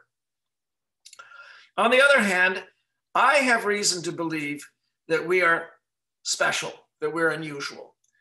The fact that we can do experiments that divert from the classic patriarchal feudalism motif that dominated almost every agricultural society all over the world. We can because the experiments have been pulled. Periclean Athens, Da Vinci's Florence. There were two experiments in India, ancient India, and Amsterdam, and our 240-year experiment in reciprocal accountability and flattened power systems. That may be rare. And if it is, and especially the possibility that we might be able to voluntarily switch from male dominated societies, which are understandable during periods of great fear, which almost all of our ancestors lived in. to a far more relaxed and reasonable female-centered system of governance, led by Jacinda Ardern, I hope. If I could press a button. Not through calamity, not through anger, but through the simple recognition that when our fear levels go down, we are able to reduce the testosterone levels and move over to a system that is based more upon mediation and negotiation. Then perhaps in that case, the galaxy may actually get somebody traveling through it who would find the others and help to rescue them. What a possible way to regain some optimism here at the end of this ghastly year. So our years speak to us. 2020 was harsh.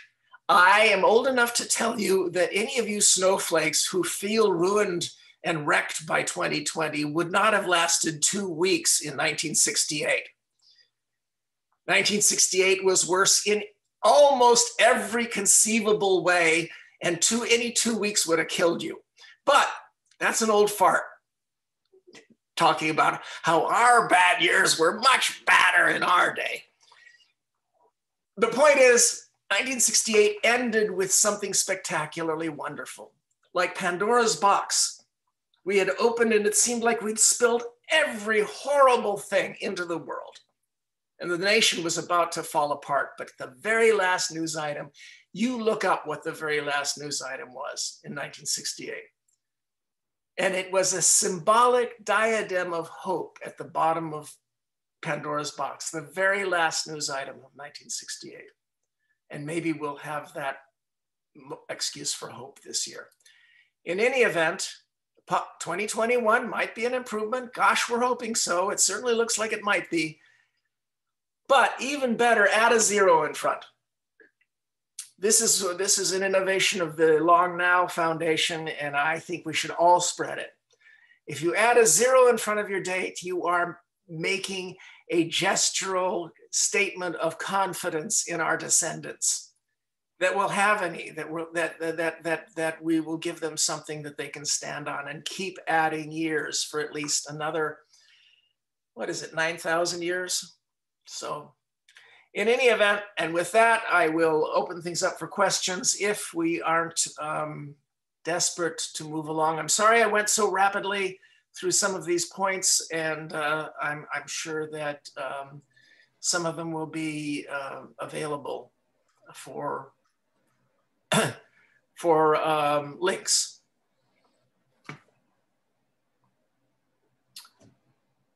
Is anybody still there? Yes, we are. Thank you very much, David. And I definitely look forward to putting a 0 in front of this year and the next one. I see that a lot of people... May you personally add zeros in front of your years for the next 80 years. Thank you so much. May you too. I see that a lot of people in the chat are saying that you gave a great talk. Questions like, how can we make peace with forces far superior to us, Lovecraftian gods? And this comes from a person who is looking forward to buy your book, Existence. And may I recommend also all other books by David. They are great. Lori says, okay, just wishing that 2021 will be better than 2020. I think we all wish that. Okay, who has a question for David?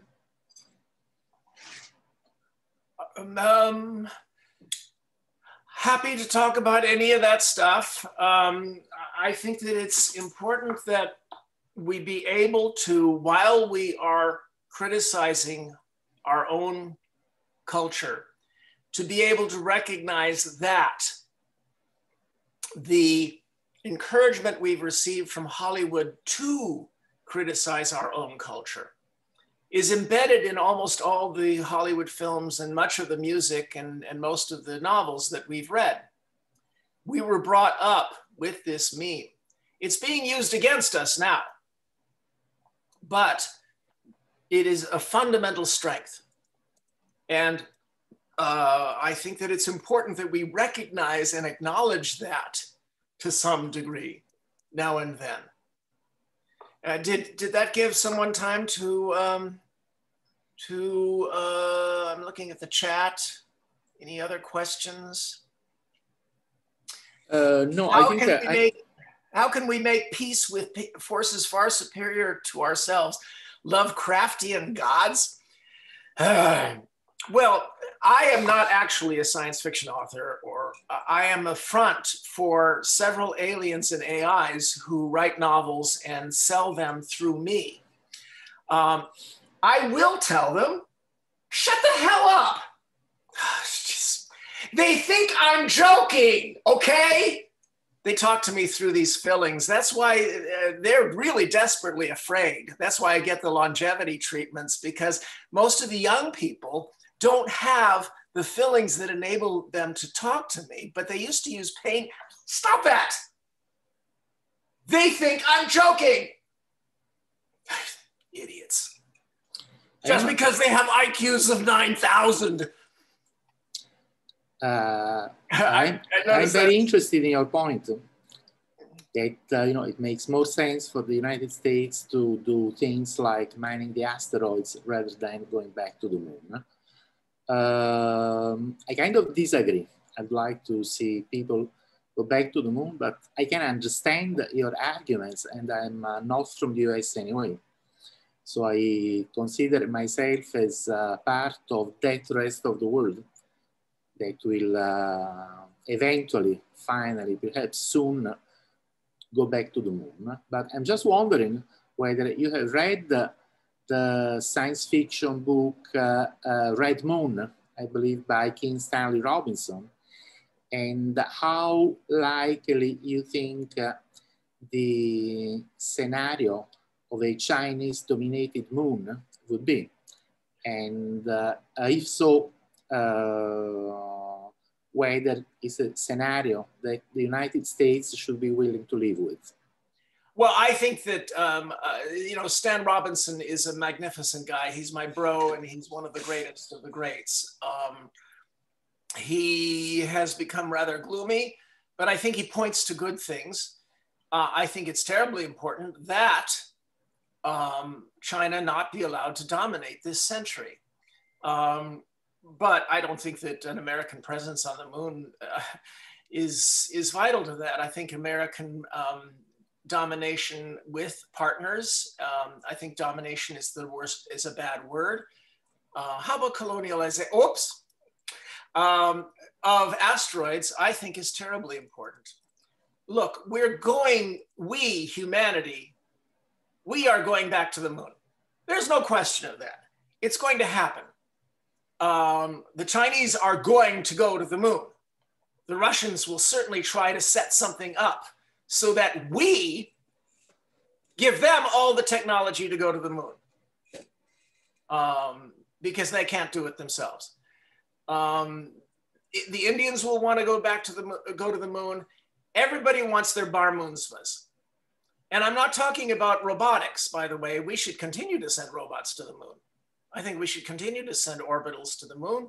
And I think that it would be a great thing if we sold landers or rented landers. When we get the Lunar Gateway orbiter above the moon, we should have hotel spaces, make money off it, and say, welcome to our moon.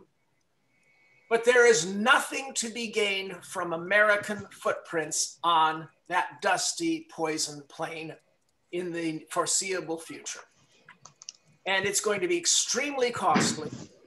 And what would happen is, because of the cost, we would suddenly announce, oh boy, it's an international expedition, and we're all going to share technology, which means all of our technology will go to the Chinese for their landing. This is a lose, lose, lose proposition. The United States and the United States and Japan have already hinted at what would be the best thing to do. And that is go to where the riches are. Humanity is going to go to the moon, fine. I don't think that it puts China, even if China took over the whole moon, I don't think it would put them in any position to dominate the next century if we were doing the other thing. It's whether or not we're vigorous. It's whether or not we're doing things that no one else can do, in partnership with the Japanese and Europeans, sure. Does There's anyone nothing else there. have questions for David? Huh? Yeah, go ahead. Javin. What do you think we should do with Space Force? Can you read me? Yeah, Space Force, Space Force. It's a done deal. It's done. It's done. I think that it should be used in negotiation to let Republicans have their symbolism. They're symbolism obsessed. Look at how they required specifically patterns of naming naval ships in such a way that no Democrat would ever again get an aircraft carrier.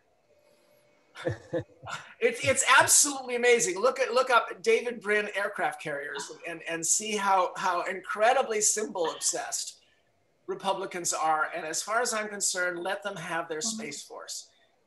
What I am angry about is the diversion of skilled professional officers from useful endeavors to designing spandex uniforms, and then getting liposuction in order to fit them.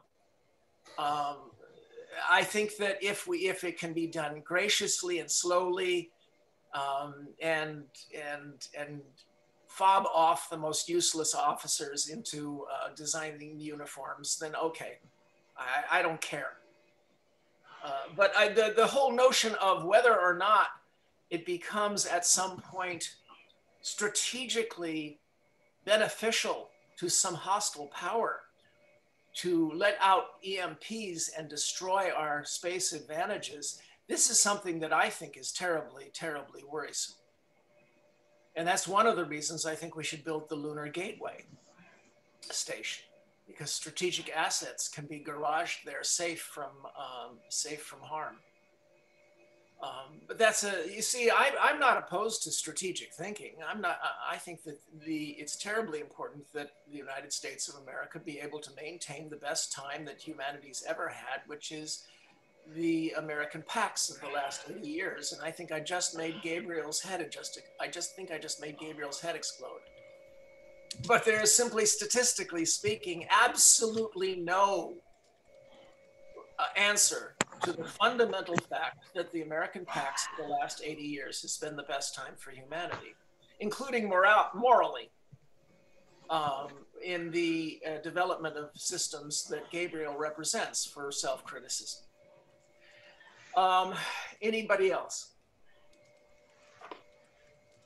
Because I can expand on that. The fact is that it's very hard under standard left-right or standard political dogmas to classify the statements that I've just made. You can see where they don't fit. Because I approve of the general trend, moral trend of the left, and I disapprove of the tendency of it to be sanctimoniously blind to how much progress we've made.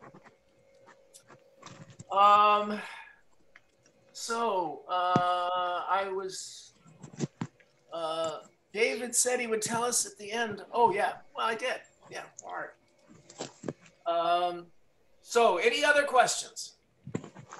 I have a new beehive I have to inspect. I just installed it last night. So if any of you come to visit, first off is keep your darn distance, but I'll provide you with some honey. I definitely look forward to come and taste your honey. All right. I think. Will you be letting people have? You know what? I'll insert into the chat a few links that people can find. Here is the trailer for Existence. Whoops! It's going to. I gave that link already in the chat. You did already? All right. Yeah. So. All right, so in any event, I wish you all much success, and here's to a civilization that is finally worthy of that word. Thank you very much, David. As usual, this was a great talk and a lot of food for thought.